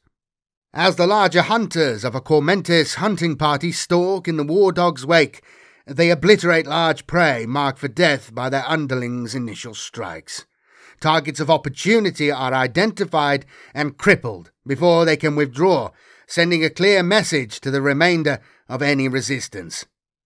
In place of predatory animals, the fallen nobles now seek out demons as a rite of passage, allowing themselves to become possessed, so that the warp entities can intermingle with their throne mechanicum and the machine spirits of their knight suits. Over long years, these demons eat away at their hosts, twisting their flesh, mutilating their minds, and eventually devouring their souls. The fate of many such pilots is to be torn from their thrones as their body collapses into a fleeting warp fissure. This horrific end is seen as a form of divine apotheosis, but one that is staved off for as long as possible, while the pilot and knight employ the power granted by demonic bonding. During the final nightmarish implosion, more chaos entities are loosed into reality, and these too are hunted by new aspirants, eager to test their mettle against rapacious warp spawn. Any damage to the throne mechanicum caused by the fissure is painstakingly repaired by cabals of idolaters, and the grotesque cycle of possession eternally propagates. Chronicles of Terror. Lone dreadblades have posed a significant threat to Imperial forces for thousands of years. Whether striking frontier settlements or hunting dangerous wastes alone, fighting beneath another's banner or leading entire armies of their own, these warriors are often impossible to predict. Loosed from the oversight of a dread household court and the shackles of permanence that a home world represents, dreadblades plague the galaxy as roving, nightmarish abominations. Tales of individual dreadblades and the ruinous paths they carve across the stars have evolved over time into myths and cautionary tales. Many benighted regions of the Imperium are home to dark legends of such shadowy monstrosities. They are whispered around guttering electro-lanterns by frontier miners, told by rot-gut-fueled guards in the dark watches of the night, or spread by rogue traders to warn off potential rivals from prime trade routes. The ecclesiarchy dismiss these rumours as the wanderings of enfeebled minds lacking the surety of faith. Even some bombastic inquisitors scoff at such tales, seeing them as born out of local megafauna or Xenos attacks. Yet many such stories are all too true, the product of nightmarish attacks by masterless Chaos Knights. Lone dreadblades may have been abandoned upon a feral world, unable to leave and surrounded by a shrinking cabal of fawning idolaters. In such cases, the fallen noble's only release from their company may be its rapacious attacks on terrified townships that see it as a demonic beast. Some haunt lesser-used trade routes, preying upon luckless merchants. With so many stable warp routes made impassable by the emergence of the Great Rift, passages and channels once viewed as too dangerous or cursed are being braved by the desperate or foolhardy, who realise only too late they have entered a dreadblade's hunting grounds. Even bereft of their lordly peers, a fallen knight on the path of the dreadblade is not alone. They are attended by a body of arcane idolaters, who maintain the knight's panoply and weapons. Such cabals of techno-sorceress artisans may have been cast out alongside the Chaos Knight, eternally tied to the noble's fate, for better or worse. Some idolaters willingly pledge themselves to a lone dreadblade, seeing the opportunity to rise in the noble's favour and, in the warrior's unfettered state, the chance to acquire knowledge and power denied to them by more senior cults of their former house. Equally, not all dreadblades fight alone. Some gravitate towards similarly dispossessed or forgotten Chaos Knights, drawn together by some instinctive need for hierarchy, or perhaps, unknowingly, directed by the will of the Dark Gods. Roving bands of dreadblades are a blight upon the galaxy, capable of crushing entire enemy armies beneath their stride. Still, other lone Chaos Knights fall in league with the heretic Astartes, cults of demon worshippers, or rebellious armies of turncoats. Among these traitors, the dreadblade fights as a sickeningly powerful mercenary, often uncaring of their allies' cause, yet eager to unleash their fury. The natural superiority and callous martial pride of a fallen noble alone can dominate weaker wills with ease. Coupled with the power of their corrupted knight suit, some amass legions of cowed militarum traitoris soldiery or fervent chaos cultist worshippers. These devotees see the Dreadblade as their monstrous king, anointed by the power of the gods of chaos, and worthy of any foul obeisance it commands. The following are a selection of some of the more well-known mechanical horrors that consider themselves Dreadblades and are a blight upon all of reality. The Triumvirate of Torment. Scrawled images of the Chaos Knights, known as the Triumvirate of Torment, have appeared among pre-warp human and Xenos civilizations throughout the St. Merides Strait. The Knight Abominant, Thrastalagor, leads them, eldritch energies twisting in the mantle of shadow that gathers about it. Flashes of multi-hued sorcery within the darkness reflect from Thrastalagor's crimson flanks, catching cursed runes that shimmer with warp-light. The fallen noble at its core, Grigor Carolus, is fused within his throne mechanicum. His flesh is stretched and melded with machinery and unpleasant growths. Upon Thrastalagor's carapace, 3 psychers hang impaled on rusting spikes, tormented by wraith-like terror shades. Carolus feeds on their essence, letting it wind around his electro-scourge and soak into Thrastalagor's fabric. The unknown fallen noble within Talon of Ruin communicates only with snarls and metallic growls blasted from the Night Rampage's emitters. Not even Carolus' sorcery has been able to determine whether there remains a human occupant upon the Chaos Knight's throne. Talon of Ruin's fractured tilting shield and dented pauldrons bear faded imagery from several ancient houses, but its silent idolaters, missing tongues, and with their mouths stitched together or welded over, are unable to tell the reason. The third of their cohort is the most voluble. Its armour is lacquered in lurid colours, and emitters blaring with deafening tributes to murder. Regent of Nostria is a knight desecrator, whose heraldry of sinuous sigils and writhing figures openly displays its pilot's worship of Slanesh, the chaos god of excess. Nicodemus, the Amrathian, skillfully cripples enemy war engines with Regent's laser destructor.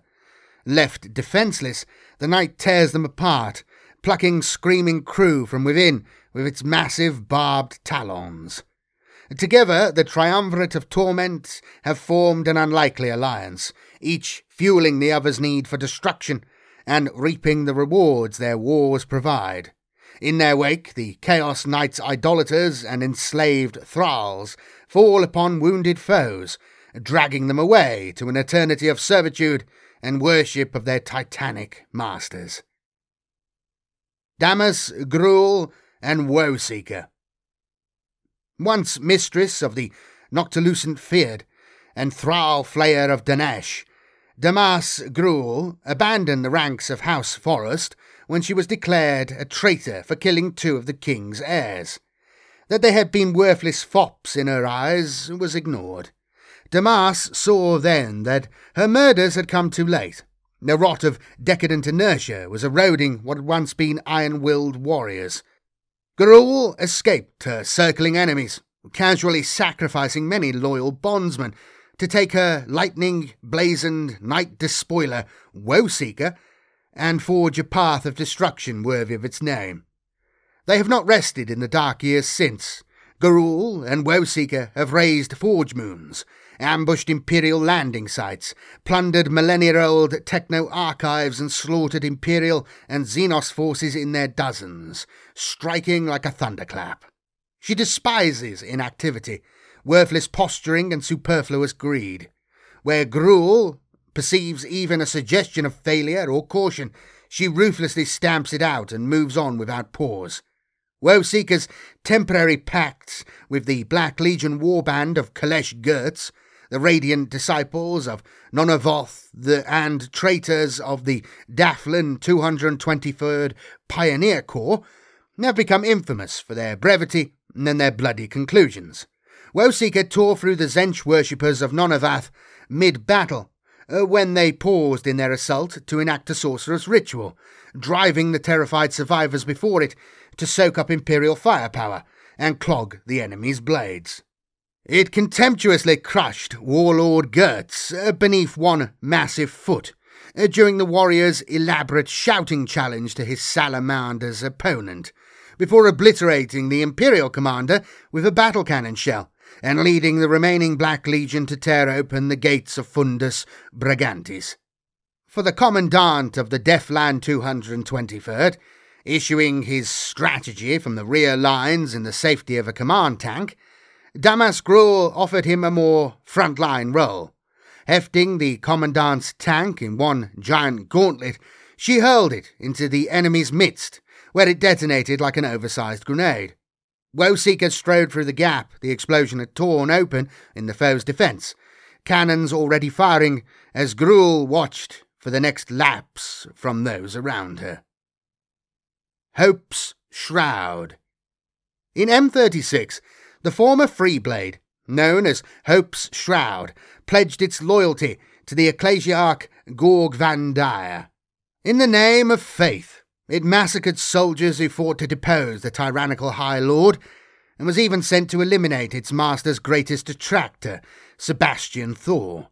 But before Hope's Shroud could carry out its charge, Thor brought his armies to Terra.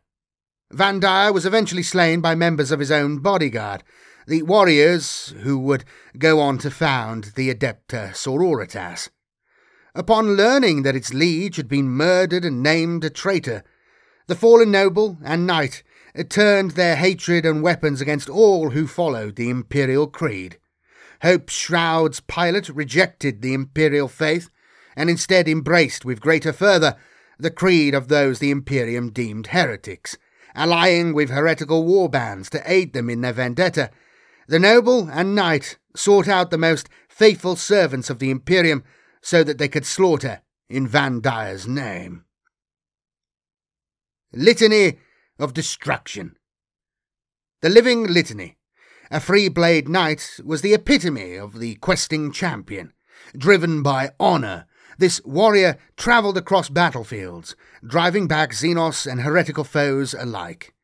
None know the truth behind the Living Litany's fall, and its transformation into the monster known as the Litany of Destruction. Some say that a freak warp storm enveloped the pilot and his war machine during the Battle of Cranav Hexis. Others claim that the knight was exposed to a biomechanical contagion by agents of the Dark Gods. Some simply contend that the Litany of Destruction's lust for slaughter and devastation has become so all-encompassing that the allegiance of its victims has ceased to matter. Whatever the truth, where once the Litany's vox arrays blared sermons of worship in High Gothic, they now howl deranged diatribes as the war machine enters the field of combat. Decima and Incarnate Slaughter. Once known as Incarnate Valor, this murderous night rampager and its pilot, Decima, fell to chaos in the throes of battle. They marched to war as part of the Grand Lance of House Meriden, in which every last knight of the household strove to halt the rampant advance of High Fleet Hydra that was fast approaching their world. Their bold, final charge was doomed to failure. Outnumbered by a factor of billions, each knight was cut down and picked apart by the unending Xenos swarms. Incarnate Valor was the last warrior standing, and in its pilot's mind remained a single imperative: kill. When the knight was waist-high in ichor and butchered alien flesh, a warp breach appeared beneath its feet, drawing the raging engine into the Imperium. Since then, Incarnate Slaughter has appeared on dozens of other worlds, arising from lakes of gore and continuing its rampage. Though it is primarily drawn to worlds infested by Tyranids, the Night Rampager will turn its rage on any enemy which it is faced with. Hatred of Crastalan. After the Horus Heresy, the nobles of the loyalist house Hawkshroud created a knightly title.